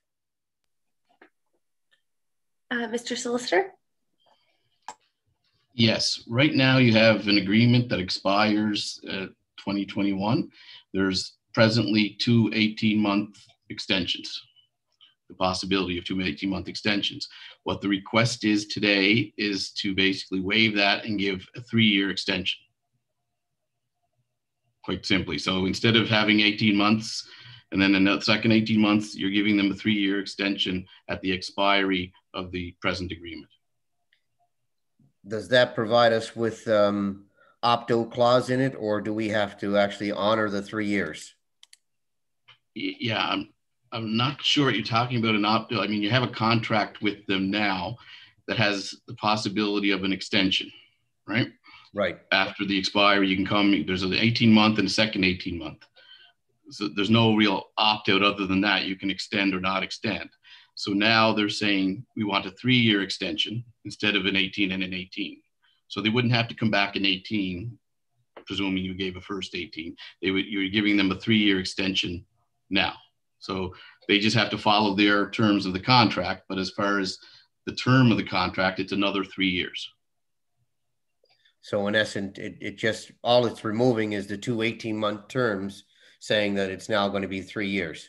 3 years. You're giving them the 3 years now. Okay. Thank you. Thank you, Councillor. Councillor Cyril McDonald. Thanks, Madam Mayor. I think Councillor Green just hit on what I was trying to get a little bit of clarity and wrap my head around. 18 and 18, and where I went to school was 36, which is 3 years. So I'm not, to be frank, I'm not understanding why we're changing the contract if it's the same thing. I thought I had my mind made up. I thought I knew what I was, knew how I was voting coming into this. Now I'm not sure. Perhaps it's a Dimitri question. Do we really need to change the contract, or what's the difference? Is it more? I would assume it's more work to change than to just carry on and as is when it's 3 years or 3 years. The contract is not being changed. The terms of the contract are remaining the same. Right now, there's a terms of a contract which ends, and they have the possibility of 2 18-month extensions. So as it is now, they would have to come back and say, we want an 18-month extension, and you say yay or nay. If you granted that 18-month extension, they would have 18 months, and at the end of that, they would have to come back and say, we were looking for another 18-month extension. You would say yay or nay. So yes, they're both 3 years, but you're giving them a 3 years, so they don't have to come back in 18 months. The terms of the contract remain the same. The terms of the extension remain the same ultimately, but right now it's broken down into 2 18-month possible extensions, and they're asking for a 3-year extension. So they do not have to come back in 18 months. Perfect. Thank you. I'm just making sure what I'm hearing and what I'm thinking are the same thing, but it's 3 years or 3 years. So, okay. Thank you. Councillor Darren Bruckschweiger. I don't know where to start. I'm in a different place this evening for sure than where I was today. As far as, I don't know if something happened after the afternoon session or not, to be honest. I'm a whole lot confused here now. Anyway, as I see this thing, what we heard from the person in the agreement was that he needs certain timeframes for the people that he's working with. Okay, we all heard that today.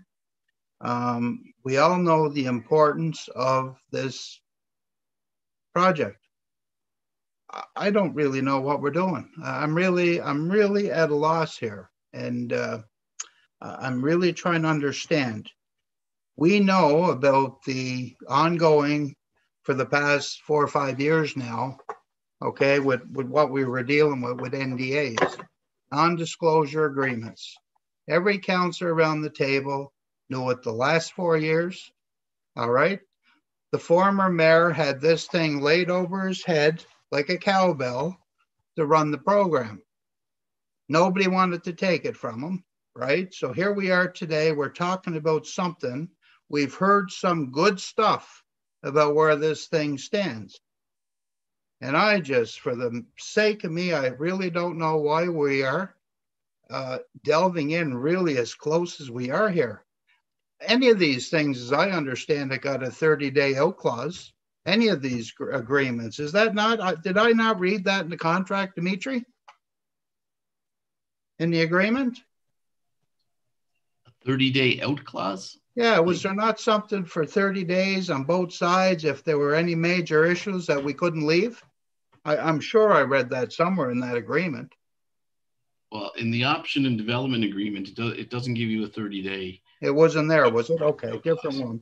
We deal with a lot of agreements, but when we've got somebody that's dealing with companies, then he's got 6 months left on this present agreement.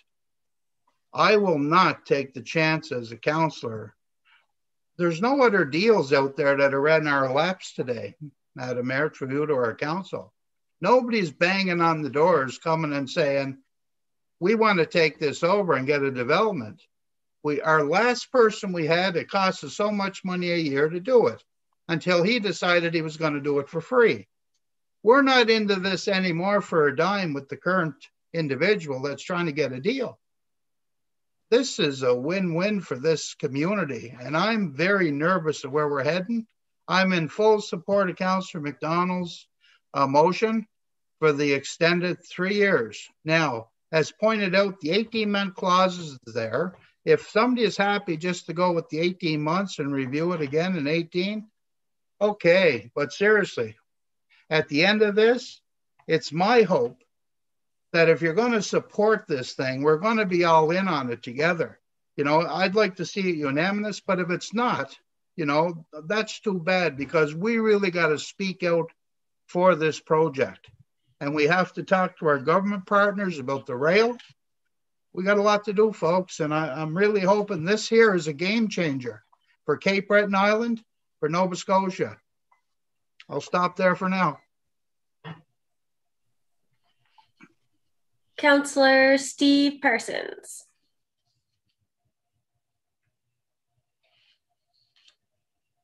Steve, you're on mute.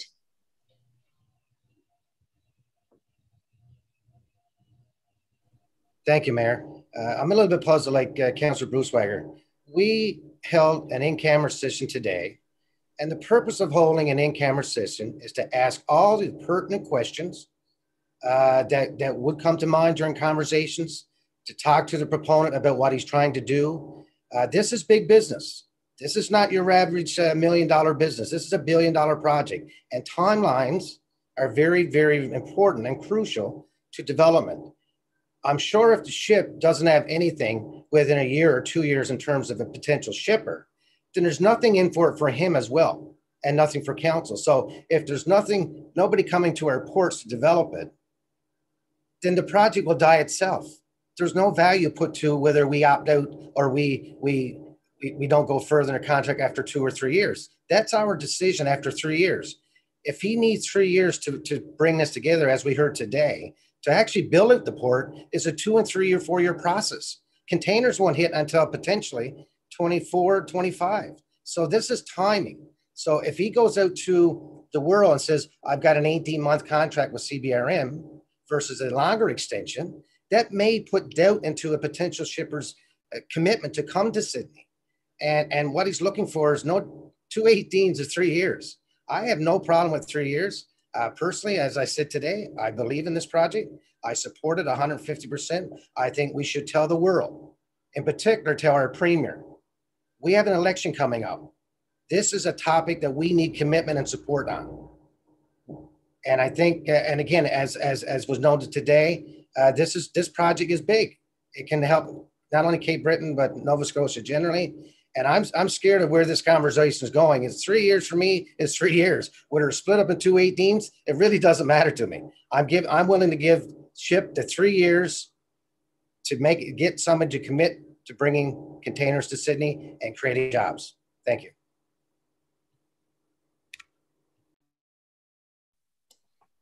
Okay, next we have Councillor Gordon McDonald, followed by Councillor Steve Gillespie. He was just having some problems with the request there in the chat, so just wanted to make sure folks knew. Thanks, Madam Mayor. This is my second time. If the other councillors would like to speak first before me, I find it just in this virtual world just to keep going through the list so I don't miss anybody, if that's okay. Yeah, no, that's fine.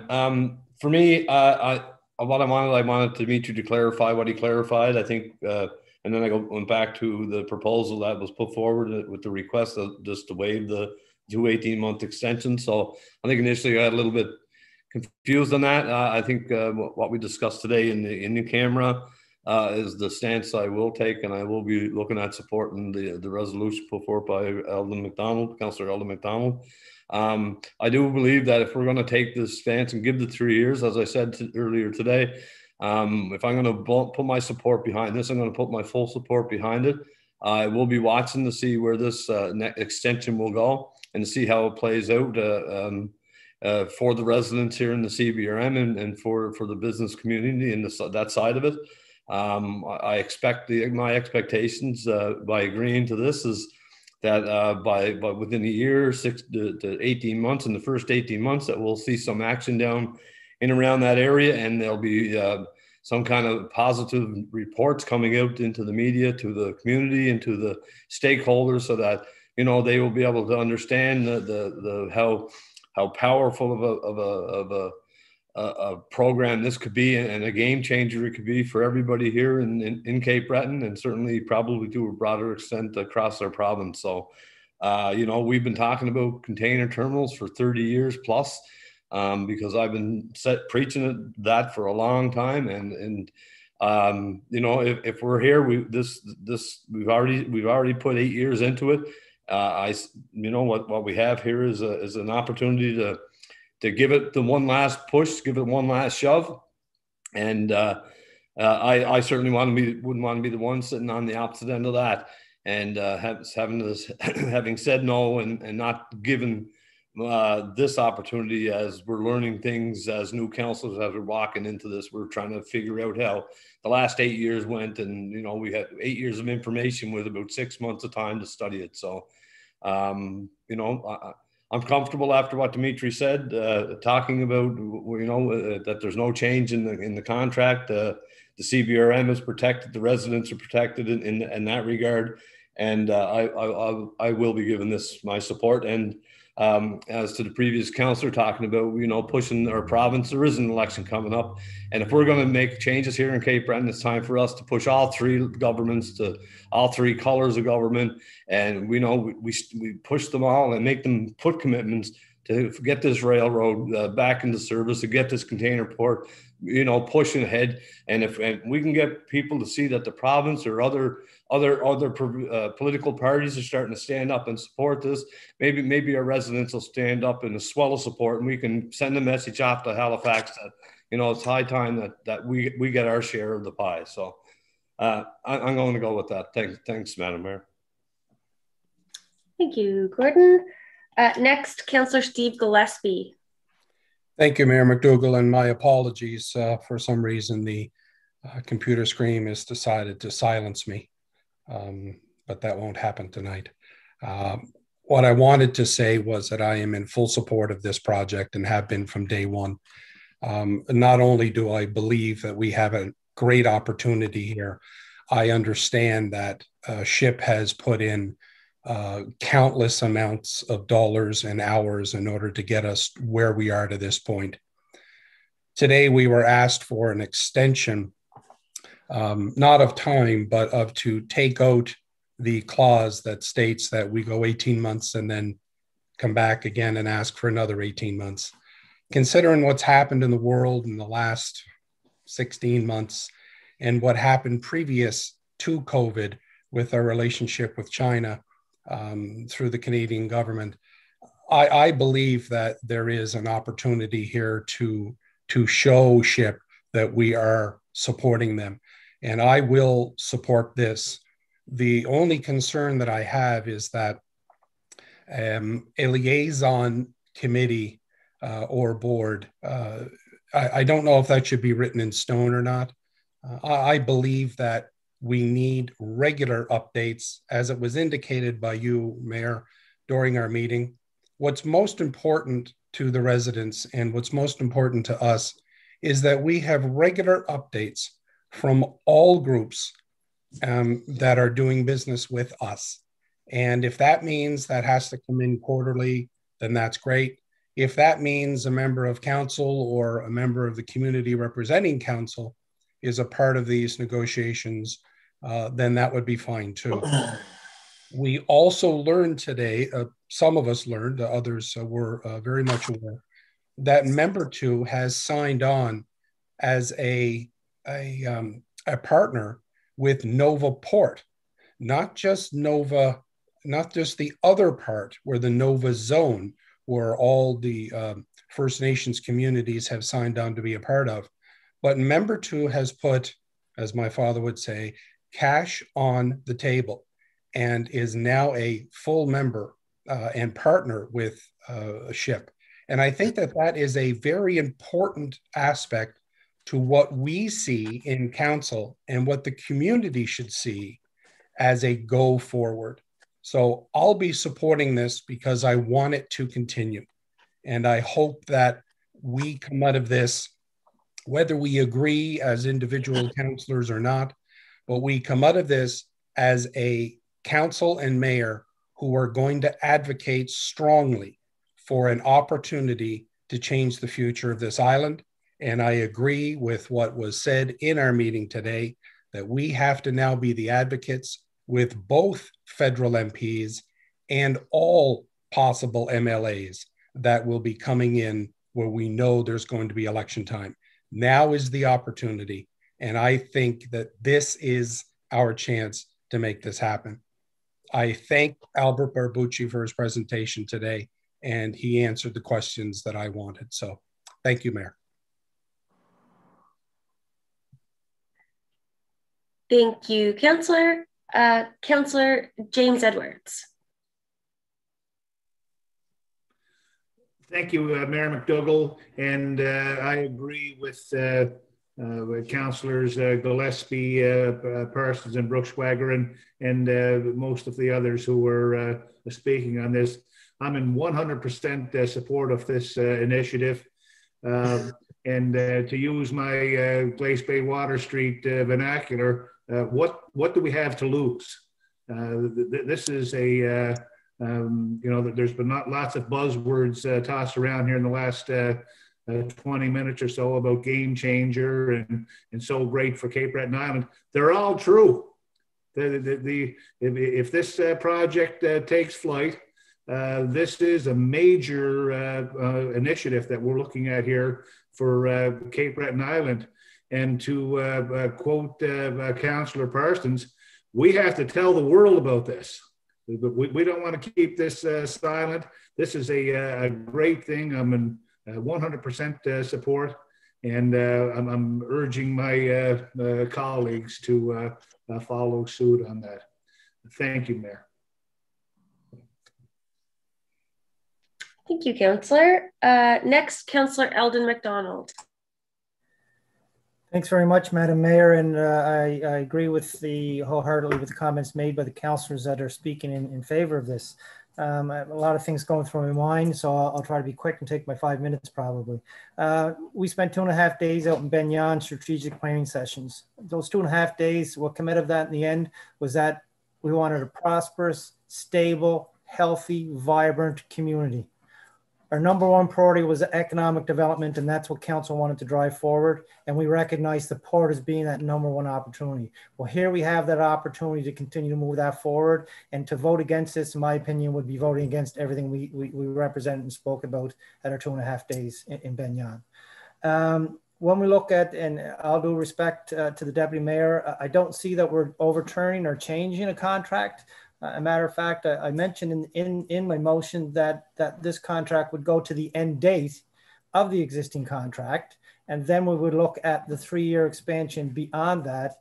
Breaking it down into 2 18-month periods is what was in the contract, and we're looking to just go the 3 years instead of the 2 18s. We've just lost 15 to 16 months and are going to continue to lose more months over the last 15 months with COVID. So any work that could have been achieved in the last 1.5 years has basically disappeared simply because of COVID, and will continue probably maybe to the end of this year. So there may be even further discussions that it may eat into part of the 3-year extension if this motion is carried tonight. This is about, instead of waiting until the end date, as referenced by Deputy Mayor McMullen, December 19th being the end date, and then us coming to have this discussion we're having now at that time. This gives partners stability to know now that we are willing to move forward for a 3-year period and allow them to work diligently as possible to gain back that last 15, 18, or could be longer because COVID's still with us. So this is about giving that opportunity to win that time period back. And I fully support the 3 months, but this contract will come to its end, as we all agreed to, the previous council agreed to. I would ask that we do get clarity through you, Madam Mayor, to our solicitor, that I do believe, as Councillor Bruchswager has acknowledged, that there is an opt-out clause. I believe if SHIP does not perform up to council's liking, or we don't perform or uphold our end of the agreement, there is options for both parties to end this agreement, I believe. So I would like clarity brought back in the future on that. So I just put that out to our solicitor for that for future. The steering committee for me, has been referenced earlier. Previous mayor was the lead on this file. That was council's choice to go in that direction. Madam Mayor, you have acknowledged through, I know, radio interviews that this is council's file now.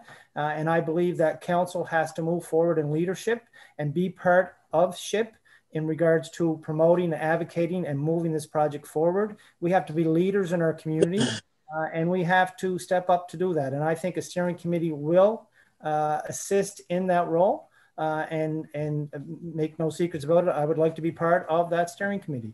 When we look at, and I just wrote some notes down here, the issue of I guess the 18 months versus the 3 years. It's simply looking at giving the opportunity of the lost time and making that up to allow Albert and them to continue their work.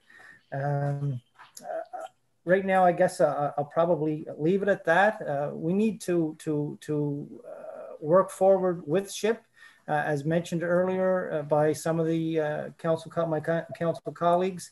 You know, we need to meet with provincial and federal representatives and organizations and partners in this to move this file forward. We hear about rail. We need to move that rail forward. We need to sit down and have some serious, straightforward discussions with provincial and federal levels and the various different partners to try to move this forward. I think personally, my own opinion is we owe this to our community, to everything we can to help change the economic future of our next generation. This is an opportunity to do that. So I'll leave it at that. I may come back a second time, but I'll just leave it at that for now. Thank you. Thank you, Councillor. On your second opportunity, Councillor Darren Bruckschwager. Thank you, Mayor. And I guess I'm a little more calm right now. I guess for me, again, like Eldon in a way, it's probably something that I'd be interested in sitting on, is that kind of a committee, but not a chance unless there's full council support moving forward. I'm not going to be a target. I watched it in the past, and unless we haven't got full group support of this here project and the importance of it for our economy, for the future of this island, I wouldn't even dream of it. I'm even thinking more like where Arlene was, and I've talked about this before. If council aren't willing to agree with the fact the way business world works with NDAs, we shouldn't be in here. We got to give it to somebody else to run the file, because, you know, if we're not there and realize the importance of this, I'd say we should really think about that as a possibility. With that said, Madam Mayor, we have one employee, and it's our CAO, who's paid handsomely to do a job. And I'd ask her for her opinion on where we are today, Madam Mayor. Thank you. Madam CAO. Thank you, Madam Mayor. I guess I feel that the council are all in agreement that we want to extend this agreement, whether it be 18 months or 3 years. So I guess that really is the question. I think on a go forward, council has to agree that they have to all be behind this project, and we all have to work together with the province, with SHIP, to move this project forward. I do agree that COVID was a big influence on this particular piece of work, that in this environment it's extremely hard, difficult to do business. So I believe that it would be fair to extend the extra 18 months because of COVID, just because of COVID alone, because that was the intent of the original agreement, and giving them the extra 18 months really is not giving them extra, because they really could not do business at that time. So I would agree with the 3 years. But again, if we're going to extend it, I believe that everybody needs to be behind it. If we're not, it would be, not in our best interest if we're not going to get behind the project. Thank you, Madam CAO. Just a quick note. I don't think this was a malicious comment, but someone being paid handsomely could be construed as something probably a little bit negative. I know all of our staff salaries are noted publicly. Councillor Bruckschwager, we know people work very hard for their salaries. So we'll just watch our comments, please. Next, they certainly do, Madam Mayor. They work hard for their money. Thank you. Yes. Next on the speakers list, Councillor Darren O'Quinn.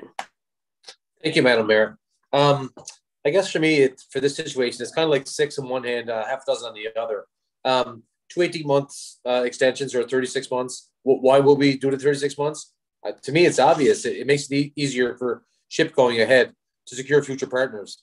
Like Albert mentioned, when I have a tentative contract in place, it's pretty hard to secure, long-term partners. I feel that by granting the 36 months extension, we as a council will be showing our full endorsement to SHIP. 3 years is not a long time. Like Councillor Gillespie mentioned, they have a lot of time and money invested in this project. And for that reason, I will be supporting the 36-month extension. Thank you. Thank you, Councillor. Next on the speakers list, Councillor Glenn Perouche, on your second opportunity. Thank you, Madam Mayor, and thank you everyone for this delightful debate here. It's always fun. I do support a container terminal, and I don't think there's a councillor sitting around this table, male or female, that doesn't. But my personal preference is 18 months. You hold someone accountable, they can check in, show me something. There's words, and I get that. I get that, Darren, Steve, and everyone. You guys have been sitting here a lot longer than I have, but you got 6 months right now till it runs out, and then you have an additional 18 months. That's 2 years. Show me something. I just have a hard time with throwing all the eggs in one basket, and then you report back in 3 years, and it's going to be, where's the rail? Where's our navigational aids? Where's this? It's the same story for the last 8 years. So I support a container terminal, do not support this contract. I think it's time we start holding people a little more accountable, and we start checking in. Start checking in every 2 months. Tell us what you did. Show us something. That's where I'm at. So I support a container terminal, but I do not support this this agreement. Thank you. Thank you, Councillor. Next, we have Councillor Ken Tracy. Thanks, Madam Mayor. For me, it just seems like a little bit of a rerun from this afternoon. Again, I'm just going to put it out there that I fully support this motion, fully support the project. I believe strongly and firmly that everybody needs to get behind this, although I respect everybody's opinions. But moving forward, this is a no-brainer for me. You know, Cape Breton in general and the economy, I said, I really believe it's going to flourish. 3 years down the road, who knows what's going to happen 3 years down the road? Are we going to be back here banging our fists on the table against where's the railroad? Where's this? Where's that? I'm not so sure. I'm an optimistic guy, and I like to believe in 3 years down the road, we'll be a lot further ahead. So again, I support this motion. And again, I look forward to hopefully everybody jumping on board with it as well. Thanks, Mayor. I see, Madam Mayor, you want to ask a question, so I will take over. And Madam Mayor. Thank you. This is my second opportunity. Yes, so I'm glad that the disclosure, and this was made publicly I think almost a year and a bit ago, that Member 2 is involved in this project as an equity partner. That is the one thing, I'm not going to lie, that gives me hope. We've seen what Member 2 is capable of doing in terms of the Clearwater agreement. That's billions of dollars into our fishing industry. That is the only thing that is giving me any confidence that this project is going to move forward, quite frankly. When we talk about communication, when we talk about steering committees, I was on council for the past 4 years, and we had to fight tooth and nail to get communication, even to set up the meetings recently now with me being mayor. It was not a simple task. That makes me very nervous. When you are working private business to municipality, you are accountable to many more people. It's not like working private business to private business. That communication is imperative to making sure that there's confidence in the project. Again, the only reason I will support today is because of Member 2 being involved in the transparency and the business acumen that they do have and the proven track record of bringing home any type of deal. I also want to end on this note, putting councillor against councillor, mayor against councillor, saying if we're not all on board, I'm not happy, we all have to be on the same page. That's not democracy. The reason that we're all around this table is because we all have opinions, and those are all to be valued. I don't like that pushing of one another. Again, grateful Member 2 is involved. Thank you, Madam Mayor. We'll go on their second go, Councillor Green, and I'll put it back to you, Madam Mayor. Thank you, Madam Deputy Mayor and Madam Mayor. Let me go on record here. I fully support the container report, and I fully support the motion that's been put on the floor this evening. I don't question whether we should have a steering committee.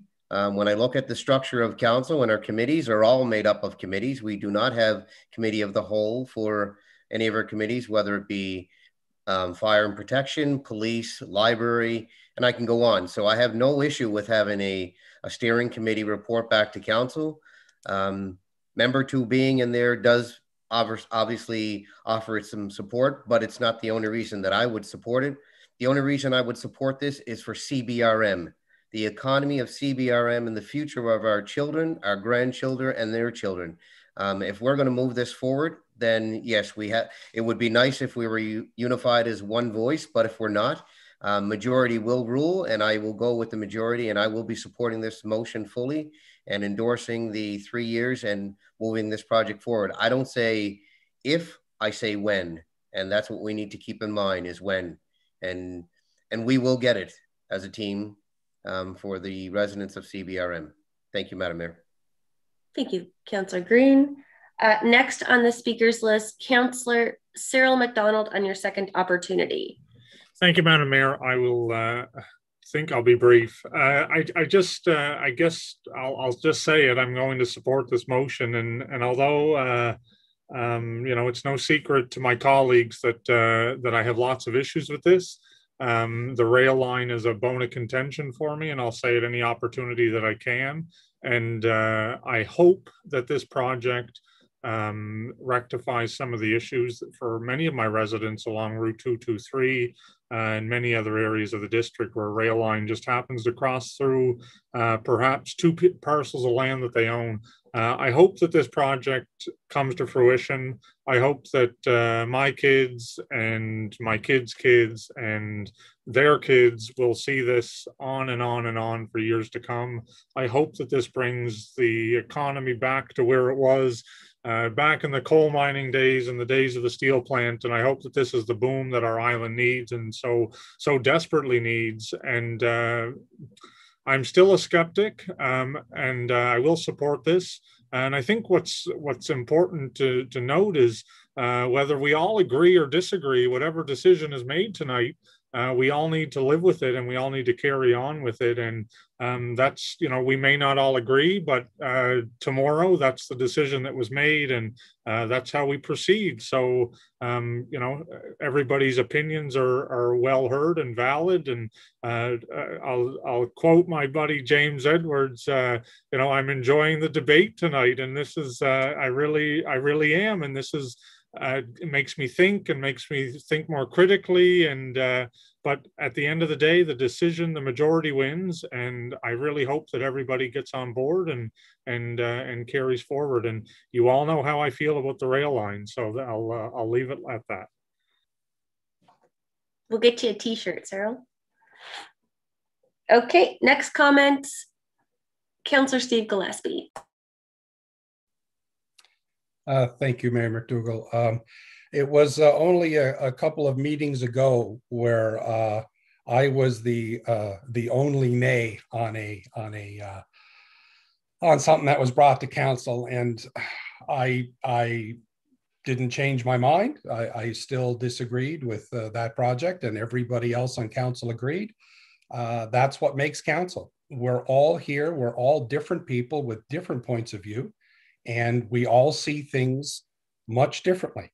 And that is why 13 members of the community are elected and asked to act on behalf of the individuals they represent in their districts, as well as CBRM as a whole. And as James Edwards does say, he loves to see the debate. Well, I'll tell you, folks, I respect every single person around this table, and I do love to get into it with you as well. So keep in mind that if I have said something that may have been taken the wrong way, my sincerest apologies. But this is a council that is focused on this community, and I want to make sure that people that are listening tonight know that. So thank you. Thank you. Next, Deputy Mayor Erling McMullen. Thank you, Madam Mayor. And I guess I'm just frustrated because it seems that if you take a stance against what the proprietor is asking for, when in all reality it's a time thing, it's about a check-in, then all eyes go to, well, if you're not in supportive of the project and we need to be unified. And I never said I wasn't in support. I was in full support of this first agreement. I'm in full support now. Following this agreement, if this was today asking about the 18-month extension that's currently in the agreement to start December 19th, the answer would easily be yes. We don't have to wait till December 19th to say. And as Councillor Perouche pointed out, that's actually 2 years from now. And I'm sorry, but I too know the significance of this project. But whether we check in 18 months, it's right in the agreement that as long as the project is moving forward, it's our obligation as council to continue to extend it. That's what we put together 3.5 years ago. And why, if I don't support 3 full years without one check-in in the middle, that I'm not able to support or champion it, or that I'm not on the same page tomorrow, no matter how this vote goes through, I'm totally going to be in support of the project. I want CBRM to have the involvement that we fought very, very hard for. This is one 18-month check-in. If the issue is about that, oh no, if we check in 18 months, that'll destroy the project. Well, I'm sorry, guys and gals. We've got bigger problems. And it's deja vu. Councillors that have been here before or go back and watch, it's the same thing. Do it. You have to.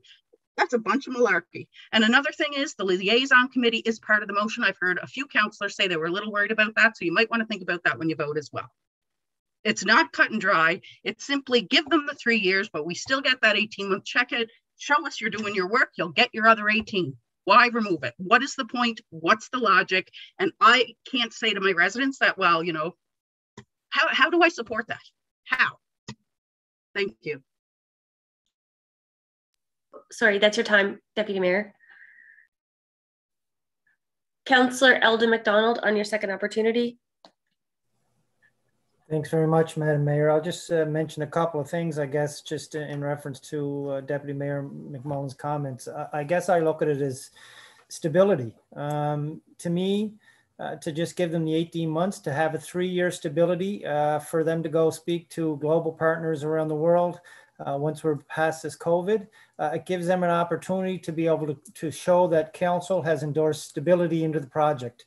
If they go with stability for the next 6 months and then maybe 18 months after that, and then maybe 18 months after that, the global partners around the world need to know that we're there now. And to give them the 3 years after losing 1.5 years, I'll say, that stability I think is warranted and needed to make sure that the partners are comfortable in continuing with their discussions.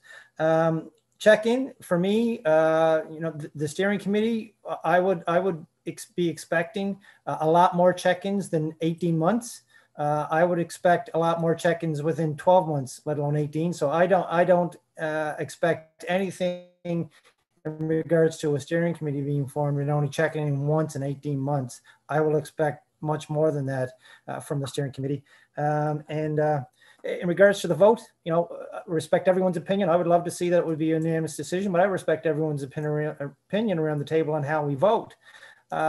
I would say this though, when we vote, if this motion is carried and we move forward as a majority, then all of council should be supporting the direction of council. We should vote, and when the vote's taken, whatever the result of that vote is, we as a council as one support that direction moving forward.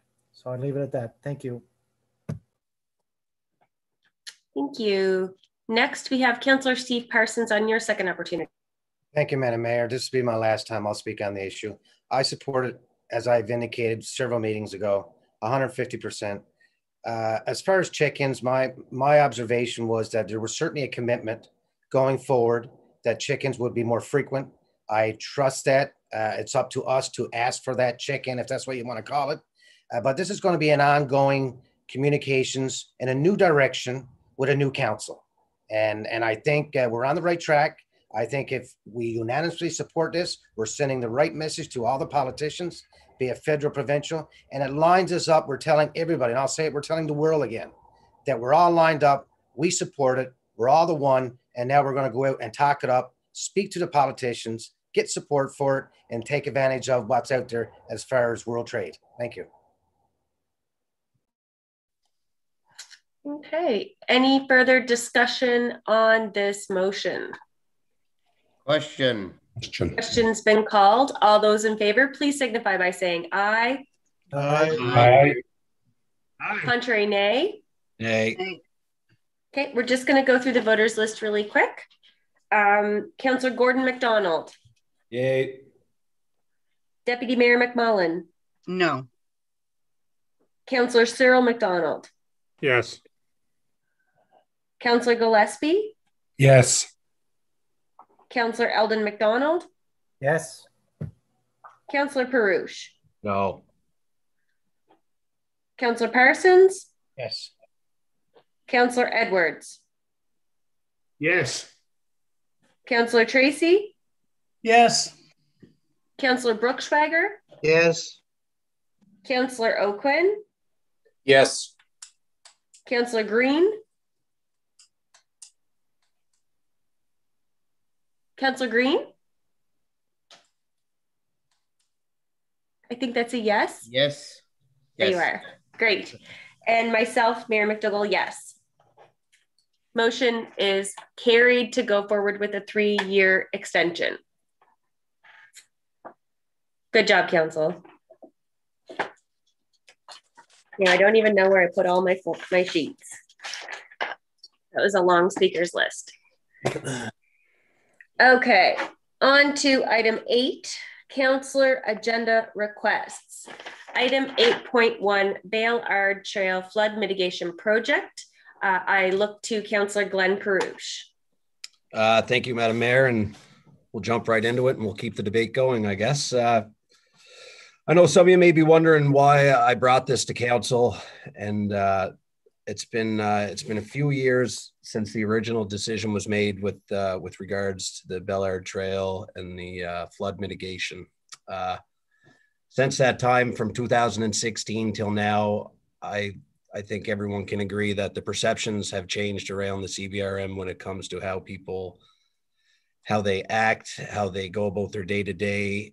In 2016 and even up to 2018, I think people were kind of living in a hysteria and under the impression that we have to do something. We have to do something to save the homes that are flooding. I know there's homes that have sub pumps, mold, there's basements. I'm sure some of the councillors in this virtual meeting here tonight, their basements, you have things on milk crates, so be it, whatever your basement floods. I know half of my district, I call it the fishbowl, right? But in saying that, I know the previous council thought that maybe option 15 was the best, but since then, since the 2018 meeting with Alexander Wilson, when he made his presentation, and I'll use Councillor Steve Gillespie because I've watched this meeting many times. When it comes to, he asked the question, is this going to fix the problem? And the unequivocal answer from the engineering department was no, it's not. One of the options in this was let's do nothing. And I know that there's lots of people out there and everyone's heard it. We got to do something. Well, I agree we got to do something, but I don't think destroying a century-old forest is the answer. We have to be able to look at this flood mitigation and revamp it. And I want this council to be the ones to be able to do it. The Bailard Trail has over 250 plus members that belong to the group. And as you all know, they've reached out to you in the last couple of weeks. The message that I was saying to them was, it's time to start bombarding the other councillors with the same messages that you're sending me. And maybe we can revisit this, get it on board and see where it can go.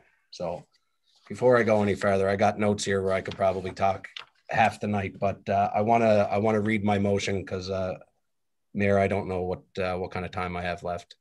So my motion is requesting staff to prepare an issue paper on the progress of the Bailard Trail Flood Mitigation Project, an update on what benefits and impacts are expected to be affected in the areas, as well as to request all movement forwards in the next phase be paused until an issue paper comes back to council for further discussion with additional considerations. So second. I wasn't even finished.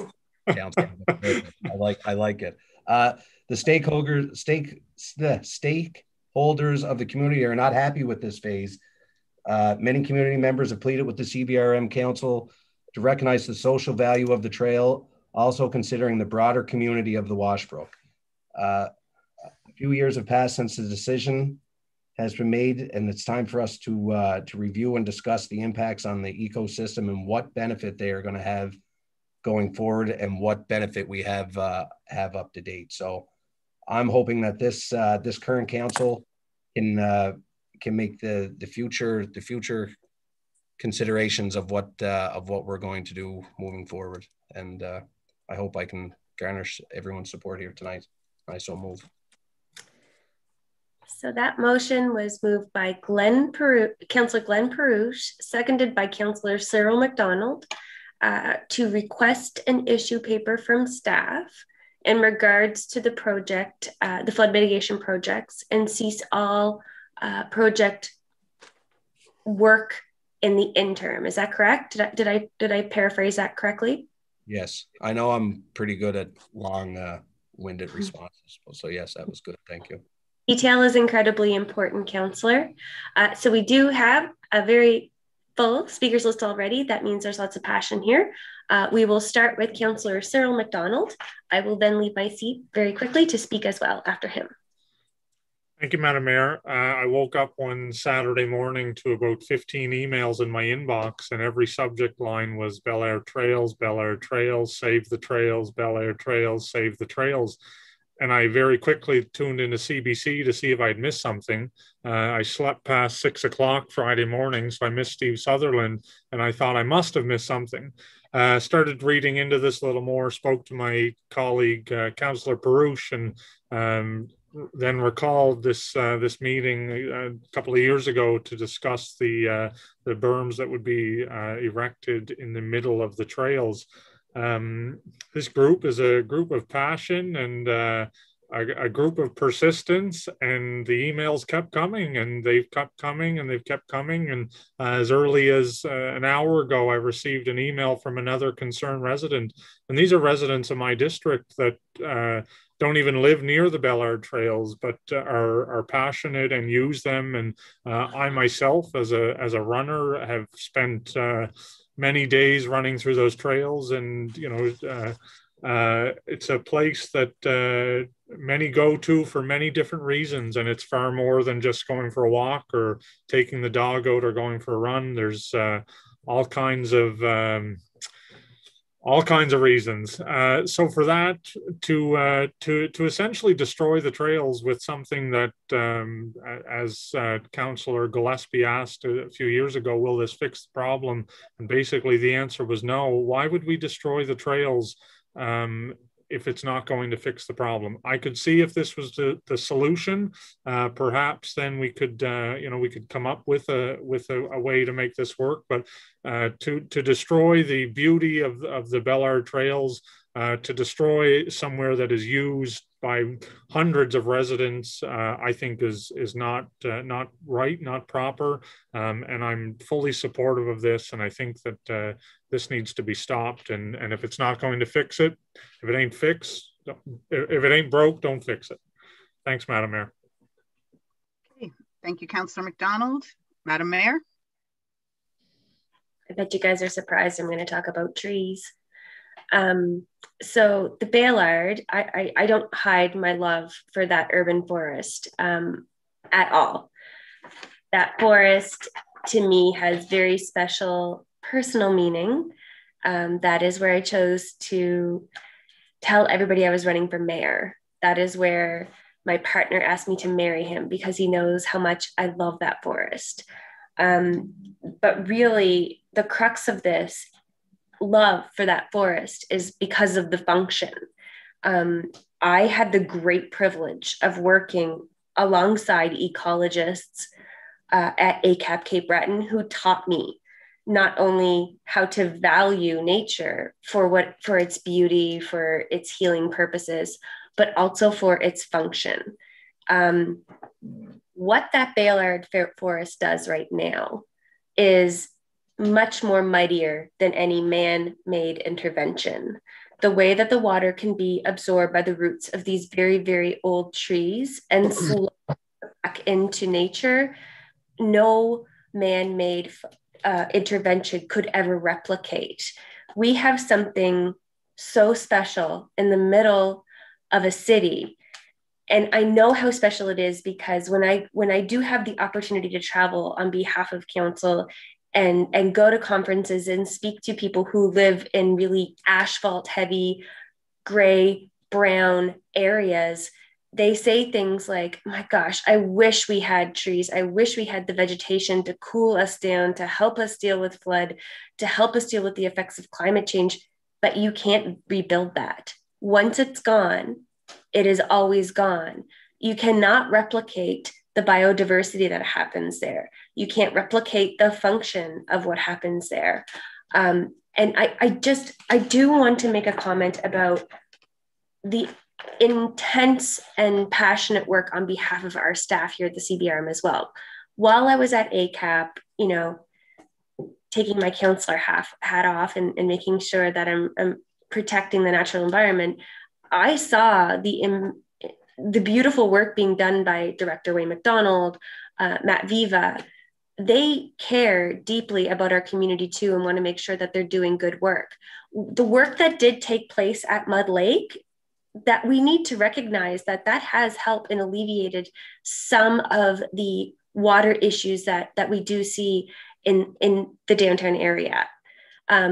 I don't want to discount the possibility of continuing with the Gill Homes portion of this project, but really in my heart of hearts and in my brain, I know taking away the function of that forest as it stands naturally is going to cause more detrimental effect than it will have any good. Again, much gratitude to all of the staff time that's been put into this, and also to all of the people out there who have reached out to council and shared your opinion. We need to hear that opinion, and we need to be able to take that opinion and have it here in the council setting as well to help us guide our decisions. I am 100% behind you, Councillor Perush. Really, you said it. If it ain't broke, don't fix it. And you cannot fix nature once you destroy it. Thank you. Thank you, Madam Mayor. And we'll now go to Councillor Gordon McDonald, and I'll give the chair back to you. Thank you, Madam Mayor. First of all, I'd like to thank all the residents that sent emails into my inbox and flooded me with information regarding the Baylard Trail. And I really appreciate the input and the information that you've passed on to me as someone who knew about the Baylard Trail, haven't been down through it, but I've gotten to know much more about it over the last number of days. I will be supporting Councillor Perush's motion to look into this, because as the mayor pointed out, you know, to have an urban forest in the center of a city is a one-of. You don't see these kind of things very often, and you know, I think it's important that this area is protected in full. And I believe, from what I was reading, there's about 7 acres of land that would be destroyed of that forest if they were bringing in excavators and dozers to do what they're planning on doing or looking at doing. And you know, that footprint will never be erased. You can't take that footprint and just make it go away. It would destroy too much of that area, and I believe there's got to be other options available to the CBRM or to the engineers as to how best to alleviate the flood conditions further down from that forest. So for me, I think it's very important that this is saved, and I believe that every resident in that area should have done what they needed to do. They brought it to the attention of us as councillor. I believe when all this fuss became paramount was during the 2016 floods. You know, it was an anomaly of weather you can't stop. You know, things happen, and I agree with you know, trees absorb water and the rooting systems take care of it. So with everything you have, again, I commend the residents and the people that sent emails off to us, and you know, I will be supporting Councillor Perush's motion and to protect this forest, and I think it should be protected at all costs. Thanks. Thank you, Councillor.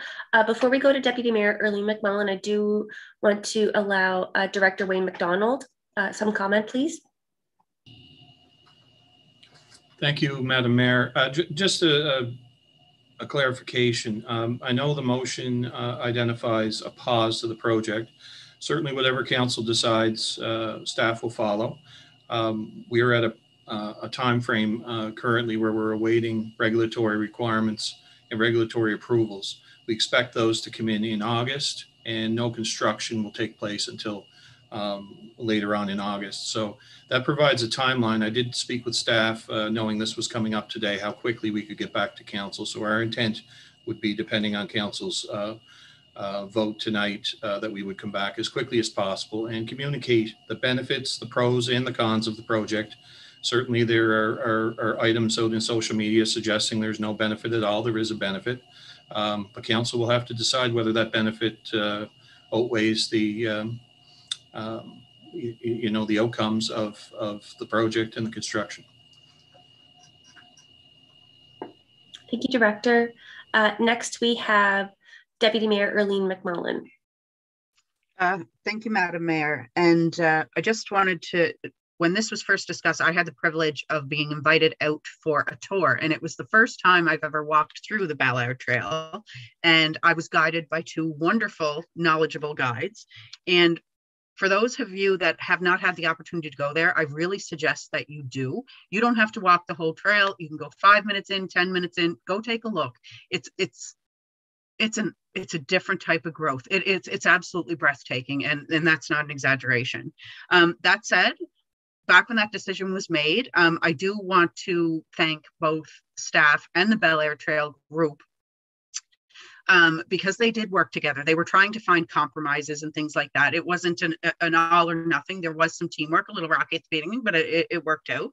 I think the biggest thing here is COVID.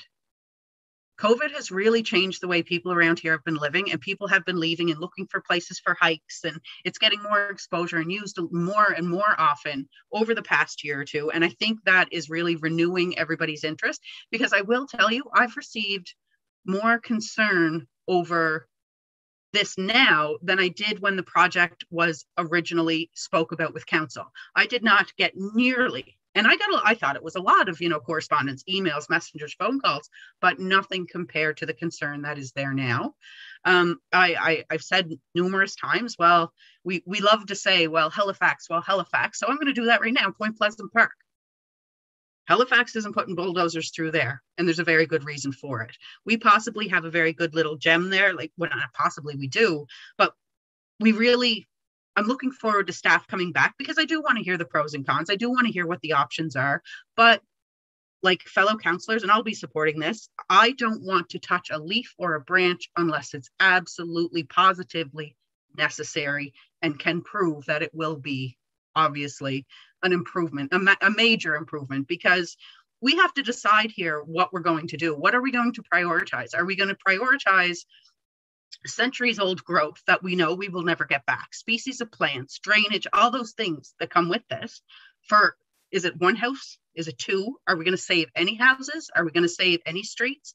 Is it financially feasible that perhaps maybe it's, we really, really have to closely look to see what we're giving up for what it's saving, because like they say, God is not making any more of it. And if we destroy it, we'll hold that. We will be the reason. So it's really a conscious thing. And I really appreciate Councillor Perouche for bringing this forward, because it does need another look. And that's all I have. Thank you. Thank you, Madam Deputy. Next, Councillor Darren Brookschweiger. Thank you, Madam Mayor. And I guess for me, one of the original old boys club, I guess, from back in the 90s, myself and Glenn's father, Ray, were close friends and colleagues. And I remember Ray in the late 90s bringing the Bel Air Trails forward because of the flooding conditions. And how stressed he was at the fact of people's basements, water just continuously running through them. He talked about, the different issues, and he was visiting homes, and that was the way Ray was. He went out and he seen it firsthand. and he had a genuine concern about mold and he talked about it, you know, how it stick in the basement. So to understand the stress relief of walking the Baylard trails, well, think about the stress of those people that are living in those homes. And let me start here by saying I'm going to support the motion, Glenn, that you put forward. But make no mistake, we've been trying to find an answer to this problem. And I know Wayne McDonald has been working with that committee for years. We've worked with Dave Gabriel as a council since I started to help with projects to build the Baylard Trail. Our staff have been involved. So we're fully supportive of the trail and always were. But we got a concern about it. When we seen the Rico McCackern ball field, when we seen the school flooded, all these things that were just devastating in that community. So our staff and engineering have been trying to find a way. So they come up with a way, and the community, at least the community that is using that trail, and we've seen one gentleman talking about he'd rather hear pumps running than the forest being disturbed. Well, I get that, right? But is there a silent majority out there that don't feel like that? And I have to put my trust in the area councilor on this, and I will. But I do want to ask about the money that's on the table currently, Wayne. I know governments have invested into this and timelines and what have you. Where does that stand as we put this off until we do this, if I can ask, please? Go ahead, Wayne. Thank you, Councillor. So the project is this phase of project is approximately $2.5 million. We were funded back in 2018. We received funding for the work. To date, we are awaiting beginning of construction. So the funding came from the federal government, through the provincial government, through disaster mitigation funding, and that's where it stands today. The money spent to date has been on soft costs outside of the Mud Lake project, on designs, tendering. The contractor has already been sitting waiting for regulatory approval. So that's where we stand. We anticipate the project. The plan is that the project would have been completed or would be completed this year. We have extended the funding a few times. So that would have to be a question back to the federal government if, for instance, council decide not to move forward. Would the money continue to exist? Thank you. Thank you, Councillor. Councillor James Edwards. Thank you, Mayor McDougall. And once again, I'm fascinated with the debate here. Like some of my other colleagues, I had several emails from concerned residents in the area, and I also had a couple of phone calls. And I might say people from on both sides of the equation, really. The overwhelming majority of the emails, of course, were people saying put the brakes on. But I had a phone call from an old friend who happens to live in the area down in the south end there, whose home was directly impacted by that flood in 2016.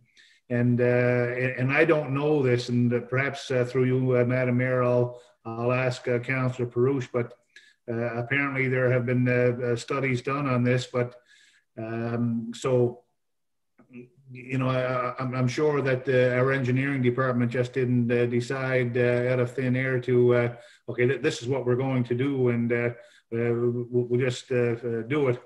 Now, when Councillor Perush says it's not going to fix the problem, well, that's a big problem. There's no question. If we're going to do landscaping and the like, and it's not going to solve the problem for the people in the down in the south end there, whose homes are directly impacted by flooding and the like, then you know, it is incumbent on us to go back to the proverbial drawing board. In fact, I had in my notes here, I was going to ask Wayne McDonald to speak on the topic, and he has. So when he says he can come back to us in 2 months or so with pros and cons of the subject, I think that's a good way to go for us, just so that we can have a firm grasp on it, because it's a very passionate debate that we're having here from both sides of the equation. Again, I repeat myself, there are people who want to use the trail for mind therapy and fitness and the like, and then there are people down in the who are impacted by flooding and the like. So we have to get it right. And you know, I was interested to hear Councillor Bruchswager as well, because I'm sure that he was involved in the previous decision to go ahead with any kind of construction or manipulation of the area there. So it's very interesting, and for sure, because we're told that it's not going to fix the problem. I don't think we have any choice but to go back to the drawing board to get it right. Thank you, Madam Mayor. Thank you, Councillor. What I will add to our action list here today is to make sure that that engineer's report around flood mitigation options can be recirculated to everybody, and also make sure that the links to the previous meetings that we've held as council up to and deciding on these options are shared too. It's very helpful, I think, just to have that as a backup resource. Okay, Councillor Darren O'Quinn. Thank you, Madam Mayor. Like my fellow councillors too, I've received numerous emails and phone calls and people just walking by, all expressing the same concern to me. They want me to preserve this trail. And I know it's hard to tell looking at me, but I've been to the trail a few times myself. My wife and I used to walk that trail a few years ago, but I did do it a few times. And I will be fully supporting Councillor Bruce's motion on this as well too. Thank you.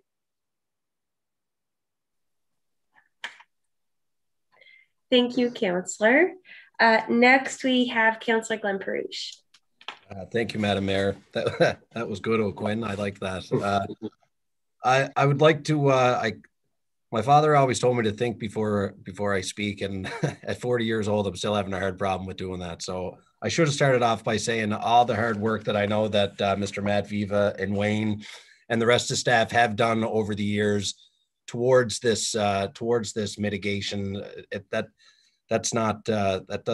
doesn't go without saying. And the same, like these trails are near and dear to my heart. These trails I've been driving on those trails with my bike when they weren't paths. It was just a bike path. So, you know, this is a gem in the city. It's country living in the city limits. So I just have to say thank you to the tireless hours that the volunteers have put in to make it so that the people throughout the CBRM can use this space and will continue to use this space. And by pumping the brakes on this tonight, and I hope I can get everyone's support, I'm not saying that we don't have to come up with a flood mitigation design. I just think that we have to change the way that we think going forward. And I'll just end it on a quick quote that I saw on the Bel-Air Trail. When it's man-made and it gets damaged, it's called vandalism. But if you take something in nature and disrupt it, it's called progress. That's the type of progress I don't want to be involved with. You gotta, if this was in Halifax, and I know we use Halifax all the time, if this was Point Pleasant Park, they would just say, okay, it's a no flood zone. You can't build in the green space anymore. Move on, we're not destroying a century-old forest. I planted over 1 million trees in my lifetime. I like trees, all right? Trees got me through university. Trees provide oxygen, natural infiltration with water, like the list goes on and on. So folks, I urge you all just to support this tonight. And as a community, I'm happy for all the support that we've had, and we're here to make our community better. And this is one small feat for us that's going to last a lifetime. We talked about it with the port. It's for our children and our children's children. So, I mean, same rules apply here, folks. So thank you. Thank you, Councillor. Next on our speakers list, we have Councillor Eldon McDonald, followed by Councillor Steve Gillespie. Thanks very much, Madam Mayor. I guess I'll start off by saying that I appreciate all the work and effort that staff have put into this file since the flood 5 years ago, basically, and including the last year and a half. I will say that, you know, looking at people referencing Point Pleasant Park, I've been there. It's a beautiful spot. I dare say if it was next to the water issues that we have down in the south end, and there was people losing their homes and schools at risk and churches at risk in Point Pleasant Park, I'm sure the people in Halifax would be looking to try to find a solution. They're very fortunate not to be in the situation that we're in a low-lying flood risk area. And I will say that, you know, and I say this with all due respect, appreciate all the emails that I've gotten, appreciate all the efforts by staff, but I'll make my decision based on, I guess if I can steal the term with COVID, on science and engineering. I won't be making my decision based on emotion. What I'm going to be looking for is clear direction from our staff, and I will ask Matt to speak to this if I could after I'm finished here, Madam Mayor. But for me, when I hear the terms, the Bearlaird trails are going to be destroyed, I equate that to, say, a house or a car. If you destroy my house, I will no longer live in it. It is no longer of any use. If you destroy my car, I will probably never drive it again. I will probably have to get a replacement for that vehicle because it's been destroyed. If we destroy the Bearlaird trails, and I'm a trail user, I've walked the Bearlaird trails many, many times on a daily basis. I know every trail. I know it very well. I've walked it for many years. Those trails are very important to me and to our community, and to also attracting doctors and families and professionals that want to come live in our community. That's an asset to help attract people to come to our community. But to say that the trails are going to be destroyed would tell me that once this work is carried out, I will no longer be able to walk on the trail in Bearlaird. That's what destroyed means to me personally. And I don't think that that's going to be the case. Now, are we going to be altering a portion of the trails, the many trails that are through there? Absolutely, there's going to be an alteration of those trails. But to say that they're going to be destroyed means they're no longer going to exist. We will never be able to use them again. I don't think that's the case, but Matt can speak to that. We've got the Susan McCachran Field that floods regularly down there, that we've got millions of dollars invested in, and will continue to receive damage if we don't take as many steps as we can to try to mitigate it. We have a church that I believe April just passed, where we had a fairly small amount of rain compared to 5 years ago, where parishioners' cars had their back tires now in water when they were it went to church there, and came out, the front tires weren't in water, but the back of the car was. Not much water fell in April compared to that, and I suspect we'll have much more damage and heavy storms coming at us over the coming years than what we had our past April. When I hear the term, if it's not broke, don't fix it, it is broke. Go talk to the people that don't live there anymore. And I know some of those people personally, their homes no longer exist, and they're gone, and they lost everything in their family and their lives and their memories. Go ask them if it's broke, and I'm sure they would tell you it is. So it is broke. Can we fix it? No, Alexander told us there's no permanent fix that you can say, if we do this, you will never have a flood again. You will never have a water issue again. But he also said that we need to take as many steps as possible to mitigate and to put as much protection in place as we can. If we do that in the Bearlaird Forest, which I believe that's mostly where the work will take place, I'm not into wanting to destroy anything, but I'm willing to look at the issue and how we can move forward. When we originally made this decision in council, I believe it was supported unanimously to move forward. The Bearlaird Trail Group adamantly opposed what we were going to do. And Matt can speak to this.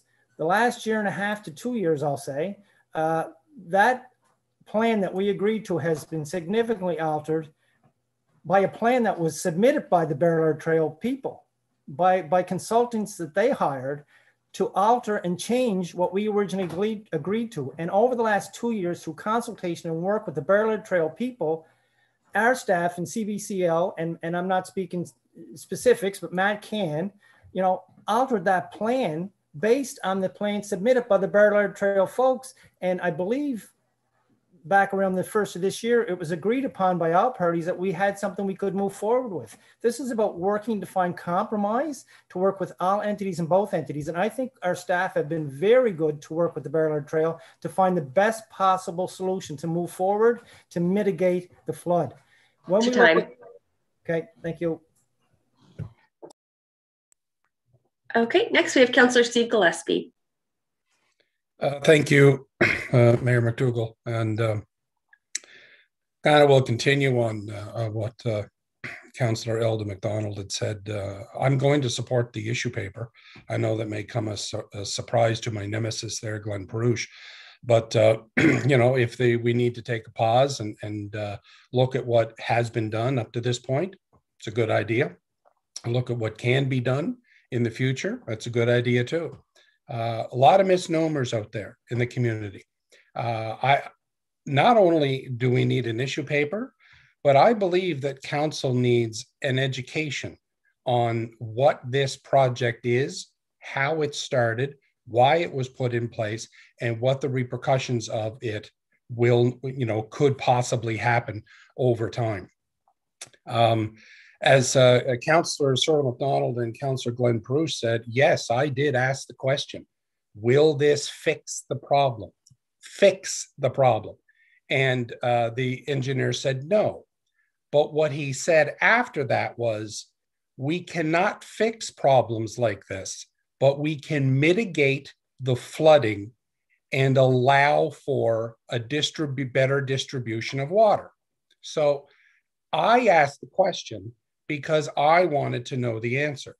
Now, oddly enough, it was Councillor Glenn Perouche's father who beat me into submission to make sure that I voted for this. And now we have Glenn who's trying to say, no, that's not the way. My question to Glenn is, do you have a daughter or son that's going to get into politics in 5 years and maybe change this again? 2, oh great. I'll be gone by then, thank God. The other couple of questions I have for this is, you know, to Dimitri Kachevanis, knowing that there is a problem and knowing that there is a kind of a solution, where does that put us legally to the individuals who live at the end of this waterway who consistently get flooded? They have been asking us for years, as Councillor Bruchschweiger pointed out, decades, please do what you can to fix it. I'd also like to know, who are we really dealing with here? Where is David Gabriel? I have heard nothing from him or the official association. I have heard from groups, the Friends of the Trail, the Save the Trail group. I'd like to know who we're dealing with here. So there's a number of issues that I would like to be addressed, and I hope that we can address all of them. And as I indicated, I'll support this. Things have changed in the last couple of years. Yes, there's no doubt about that. But I was on that site in 2016 when the rain was coming down. I stood next to the 6 of the 9 families that I knew personally who lost their home. This wasn't a little bit of water in the basement. This was 9 feet of water in the house from the basement up to and including the first floor of most of these houses. I just happened to be there because I was trying to get to my dad's place for Thanksgiving dinner. I also went to the meeting at Center 200, dragged there, might I add, by former Councillor Ray Perouche, to listen to the stories and listen to the people when they had these concerns. So if we can pause for a little while, find out how we can educate ourselves on the issue, and then come back and listen to the engineers, I'm okay with that. Thank you. Thank you. So I do want staff to offer their insight and opinion. One of the things that you did bring up, Councillor Gillespie, was where is the Ballard group? Where is Dave Gabriel? Where is the organization? So Councillor Perouche, myself, staff members have been meeting with the group, ensuring that they are up to date on where the the current berm project stands. We have another meeting set for the 21st of June as well as a follow-up to this meeting. So that communication is ongoing, and we plan to continue that. Yes, and my question with that, Mayor, wasn't that, and I knew that those were happening. My question was, with everything that's happening in the community now on social media and what's been happening, who are we talking to? Who are we dealing with? There's been people in the newspaper saying that this is their trail, but if we're working with the group, that's who we should be working with. Correct. Yeah. Okay, good. Thank you, and I appreciate Just that. For clarity, your time has concluded. The trail does belong to the wider community. There is a volunteer group that are the stewards of the trail and to maintain the trail, but they do not feel like they should be the people who are communicating in regards to a CBRN project on the trail. That's our responsibility. So we are talking to them, making sure they're up to date. I'm going to hand this over to Matt and Wayne to offer the insight to Councillor Gillespie's comments.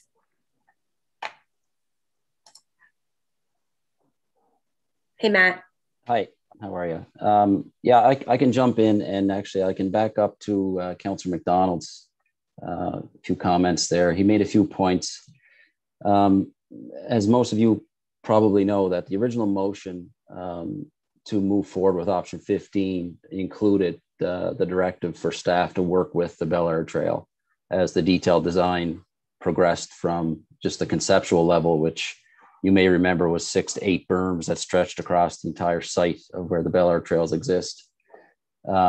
So that's what we did from really day one, from when we moved from preliminary design into detailed design. We met with David Gabriel and some folks from the trail group, which ultimately resulted into the 3 berms that you see today. That actually, I think it was in 2019, I brought a presentation to council to update mayor and council at that time on what the detailed design looked like after much debate with the trail group. So in terms of your specific question, Councillor McDonald, the continuity of the trail system was one of the original concerns that the trail group brought forward, and that has really been maintained throughout the entire design process. So the trail system will remain connected when the project is complete.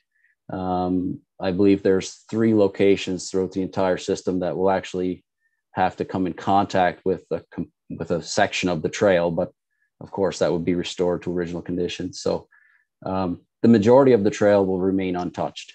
The position of the 3 berms is the best way I can describe it is off the beaten path. It's more in the forested area versus being directly overlaid top of the berms. So yeah, so hopefully that answers your question, Councillor McDonald. And I don't know, Councillor Gillespie, if that answers your concern as well about working with Bel-Air from day one. We've met with them numerous times with the consultant, the engineering consultant in the room as well. So they've been a major contributor to the detailed design process and how the berms appear today. Thank you, Matt, so kindly. Just a quick note, folks, it is almost 9 o'clock. Just need an agreement of council to continue past our 9 o'clock hour. So moved. If you're over motion. Agreed. Great. It's okay, Elton, it's late. Okay, we're going to continue on now. Thank you again, Matt and Wayne. We have Councillor Ken Tracy now on the speakers list.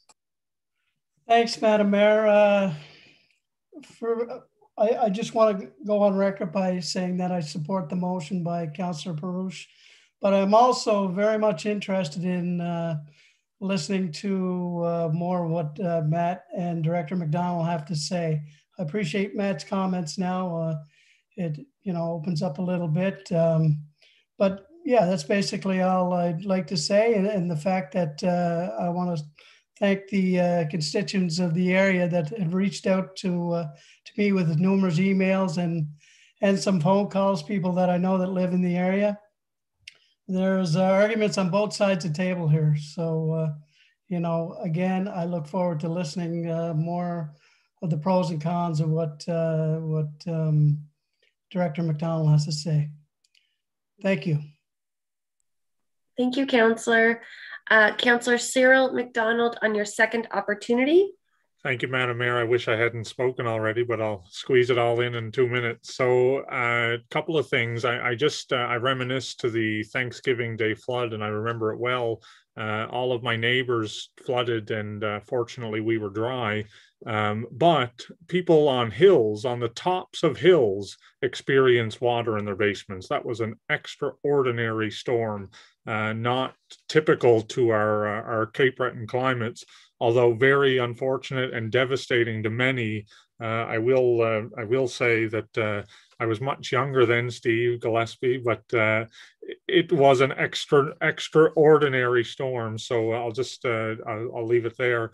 To the comments earlier about destroying the trails, I would say that this destroys a good portion of these trails. Probably the part that's the oldest of the trail, which I would say dates back 100, 150 years old. If you, I'm obviously I wasn't around, but some of the largest trees, some of the oldest parts of the trail.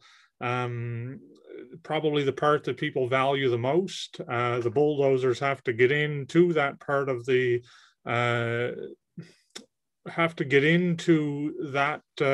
that place in the trail. Also, you know, that means that as a result, the trail that leads to the oldest part of said trail is then destroyed and cannot be replaced, or essentially it would take another 150 years to replace.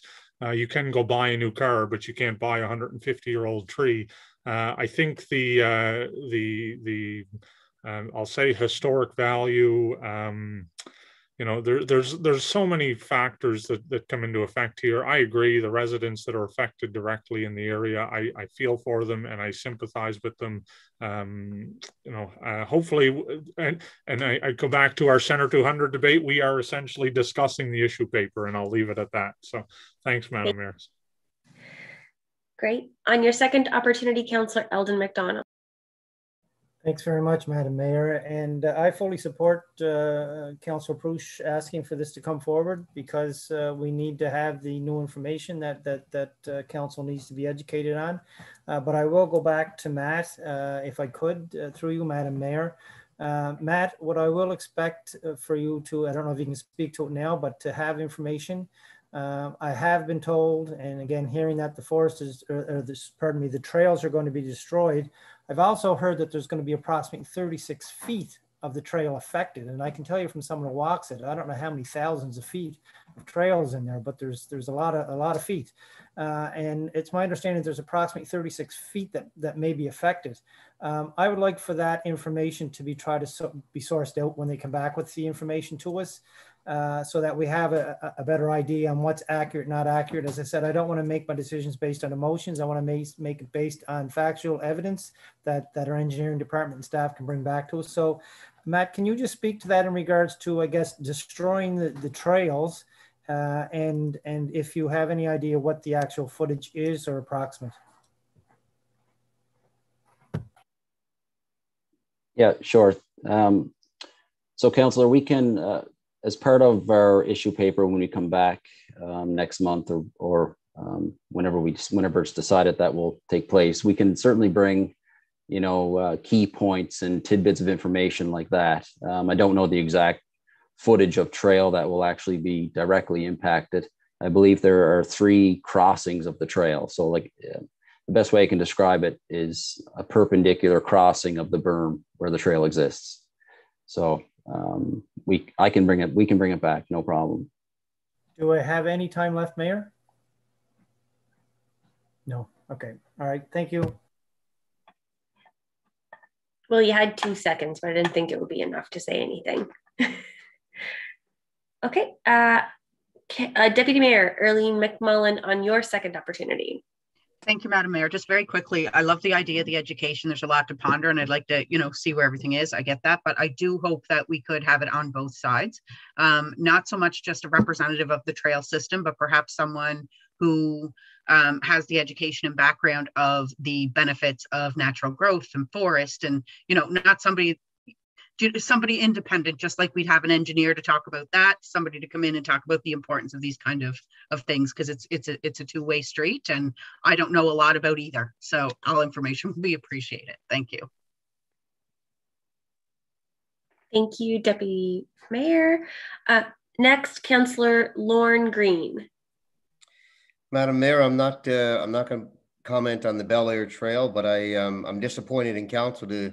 We're actually debating the issue. We asked for an issue paper. Here we are an hour into it, and we're going to do the same thing when the issue paper comes back. Exactly what we talked about as the council not doing, we've done here this evening, and we've done it to great standards. And I just, it's disappointing. All we need to do is move the issue paper and bring it back, and all these comments will be hashed out again when we bring the issue paper back.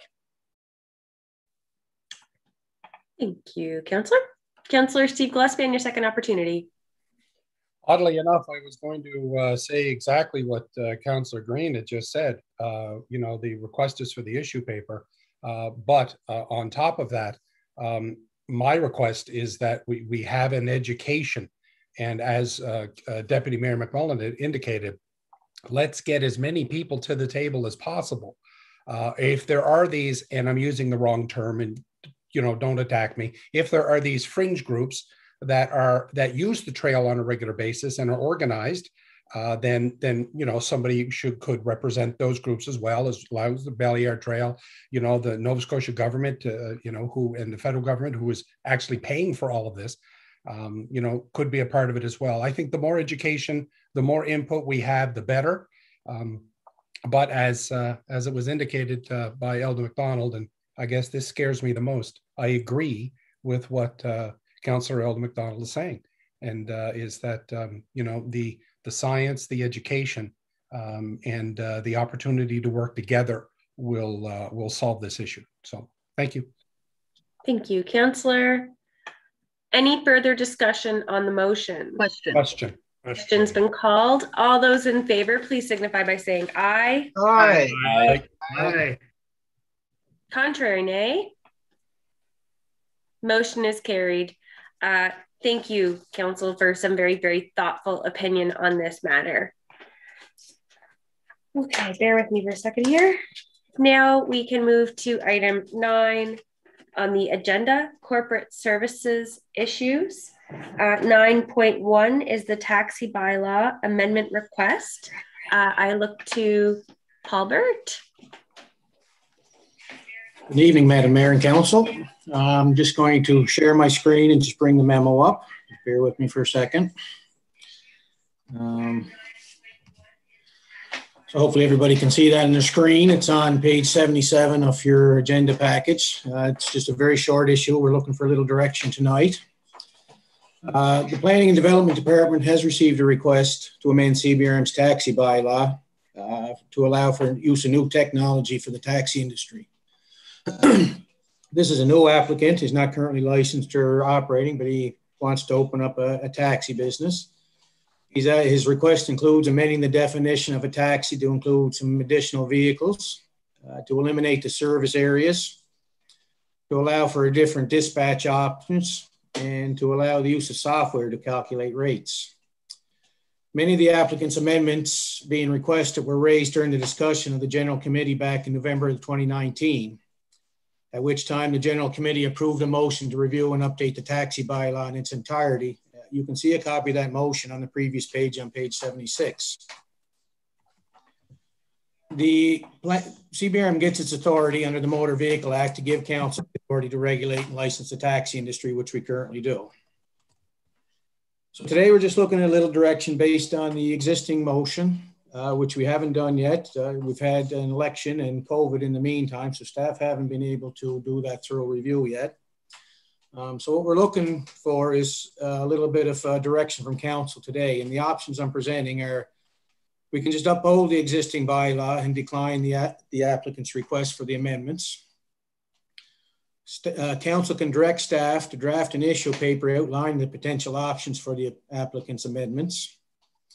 Or council can direct staff to initiate the review of the taxi bylaw in its entirety.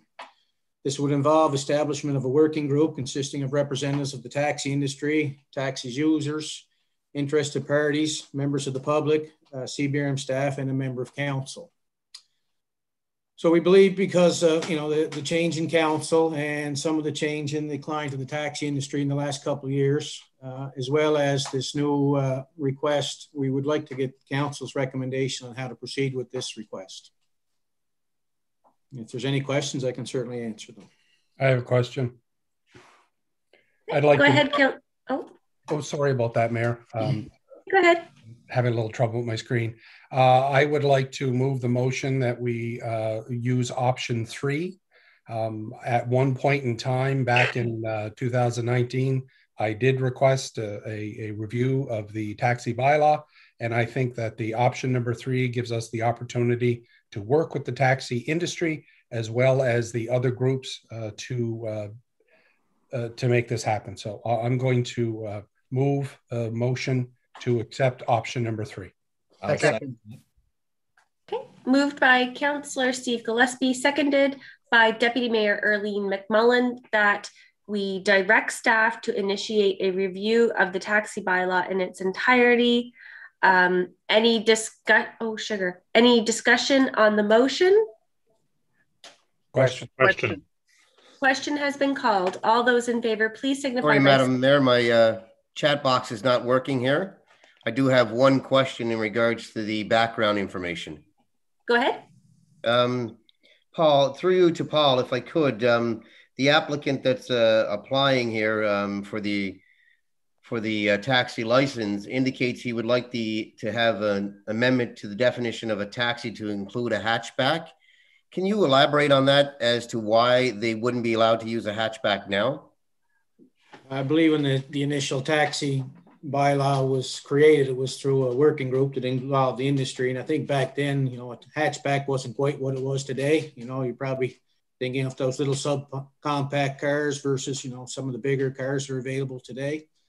The body of vehicles has changed. So as most people drive SUVs versus cars anymore. So at the time, I think, they wanted to have some professionalism in the industry. They wanted a cab that was truly a cab that was, large and comfortable. So it did set some specifications in the bylaw for size and some other vehicle requirements. So I believe at the time, a hatchback was probably considered a very subcompact car and wasn't considered to be suitable at the time. If the applicant's amendment was only to add the term hatchback to the bylaw, this would be a very simple. We'd be going probably with an issue paper to support his request. But the big heart of his request is really around the issues that were with the taxi industry back in 2019. The current bylaw has zones. Current bylaw is very specific on the type of equipment that's to be in the car and the dispatch. And staff believe, based on council's direction in 2019, that it is time to review the bylaw. And so some of the stuff that's, almost in a 20-year-old bylaw right now is probably due to be changed. Thank you. You're welcome. Thank you. Any further discussion? Question. Question called. All those in favor, please signify by saying aye. Aye. Contrary, nay. Motion is carried. Thank you, Paul. Thank you. And staff will initiate this as soon as possible. Get back to you. Thank you. Fantastic. Thank you. Next, we have item 9.2, appointment of development officer. I will ask Director of Planning and Development, Michael Roos, to take the virtual stage. Thank you, Madam Mayor, and good evening, folks. I'm just going to share my screen.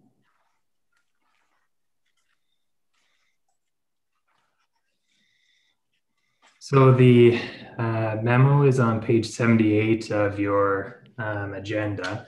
And yeah, looking for council's appointment of Colleen Clare as development officer for CBRM. We were lucky enough to fill a long-time vacant position and found Colleen Clare, who has been working with CBRM for some time, but also has experience as a planner working in New Brunswick and in Nova Scotia for a number of years. So we're very happy to have her on board, and this will help to expand our development review capacity. Move the recommendation, Madam Mayor. Thank you. Thank you. Moved by Councillor Eldon McDonald, seconded by Councillor Steve Gillespie to appoint Colleen Clare as a development officer for the CBRM. Any discussion on the motion? Question. Question's been called. All those in favor, please signify by saying aye. Aye. Contrary, nay. Motion is carried, and please extend our warmest congratulations to Colleen, please, Director. I certainly will. Thank you. Please, don't go too far. You're up next. Okay, on to our next agenda item, bylaws and motions continued. Parking meter bylaw T5, proposed amendments. I'm sorry. Director Roos.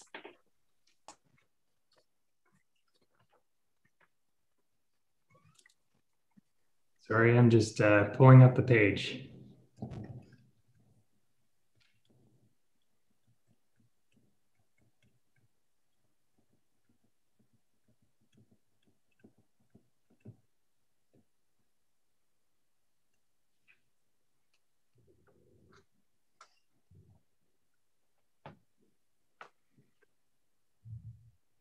$157. Yes. Yeah, page 158 is a continuation of our discussion regarding the parking area request from Breton Brewing. So as I've noted at previous meetings, and Senior Planner Karen Neville filled in for me at the last meeting, Breton Brewing is currently evaluating options for a potential location in downtown Sydney. However, due to the nature of their business and the lack of dedicated parking spaces, they would need dedicated on-street parking spaces for the purpose of loading and unloading, just because of the byproducts from the production of beer, which requires removal daily to avoid pests and potential odor in the downtown. So at the council meeting on May 18th, a motion was passed by council directing staff to amend CBRM's parking meter bylaw for the designation of parking spaces for property owners. So I'll just highlight the amendment that was chosen by council at that meeting and what is drafted before you and attached. This particular amendment prescribes a fee for spaces. So currently CBRM charges $220 a month, and this amendment would prorate that current fee for the designation of parking spaces associated with a specific property for the time designated. And the criteria for eligible properties, as discussed at the last meeting, would be properties which house a manufacturing use, which require daily access to the building for the purpose of loading and unloading goods. And lastly, there'd be limits for the time designated. So spaces would be designated for specific hours of weekdays, no more than 3 hours daily. Now, I did circulate an email that came through today from the Sydney Downtown Development Association. As discussed with council at the last meeting, we did reach out to them and had a discussion about the proposed amendment requested by the applicant. And Sydney Downtown Development has indicated that they're in support of the proposed amendment. However, they want to have a larger conversation about generally parking and loading within the Sydney downtown at a future date. And so given all that, our recommendation at this time respectfully is that council give first reading and proceed to give notice of an upcoming public hearing of the proposed amendment. So move. Seconded. You have to forgive me. I can't see everybody's faces. I think that was moved by Councillor Steve Parsons and seconded by Councillor Eldon McDonald. Any further discussion on this motion? Question. Question's been called. All those in favor, please signify by saying aye. Aye. Aye. Contrary, nay. Thank you kindly, Council. Motion is carried. Thank you, Director Roos, as well. Thank you, Council. Okay. So we have now reached item 11 of the agenda. So just a quick recap of some of the action items from our meeting tonight. I did note during the PAL Airlines presentation that perhaps I can reach out, or staff can reach out to public health and help get that information to everybody in regards to what might be happening with testing. So will that be happening at airports? Is that Halifax? Will there be options for Sydney? We've talked a lot tonight about advocacy work, and I think this is a piece of advocacy work that, our Chamber of Commerce, the Cape Breton Partnership, the airport all together have been advocating for really good testing practices and support from all levels of government. So that will be something we can follow up on. Of course, our biggest conversation from the night in regards to the flood mitigation project and impact on Baylard Trail. So, of course, that issue paper has been requested. Noted is the need to explore what happens in terms of the funding that is already in place. Is there opportunity for funding amendments or project changes? Also, making sure that we circulate the engineer's report that we do have on all of the flood mitigations options that were presented to council. In that, also important is to include, council, if you have the opportunity, please go back and watch the previous council meetings where this was very, very well discussed. The presentations are made by the engineers, questions were asked. That's really, really helpful stuff. Again, the stakeholders group, so the actual volunteer group that are stewards of the trail and maintainers of the trail system, we are meeting with them again on the 21st of June. That myself, staff, and the area councillor Glenn Perush will be there. We can provide a bit of a summary to all of council after that as well. And finally, including an ecologist's opinion in this. I think that's what I was hearing in terms of the scientific expert. I thought perhaps, reaching out to UINR, who have really wonderful forest management professionals there, that is an awesome option too, and also works through the two-eyed seeing lens as well. If I've missed anything, by all means, let me know. But otherwise, seeing no further items on our agenda, I will call this meeting closed.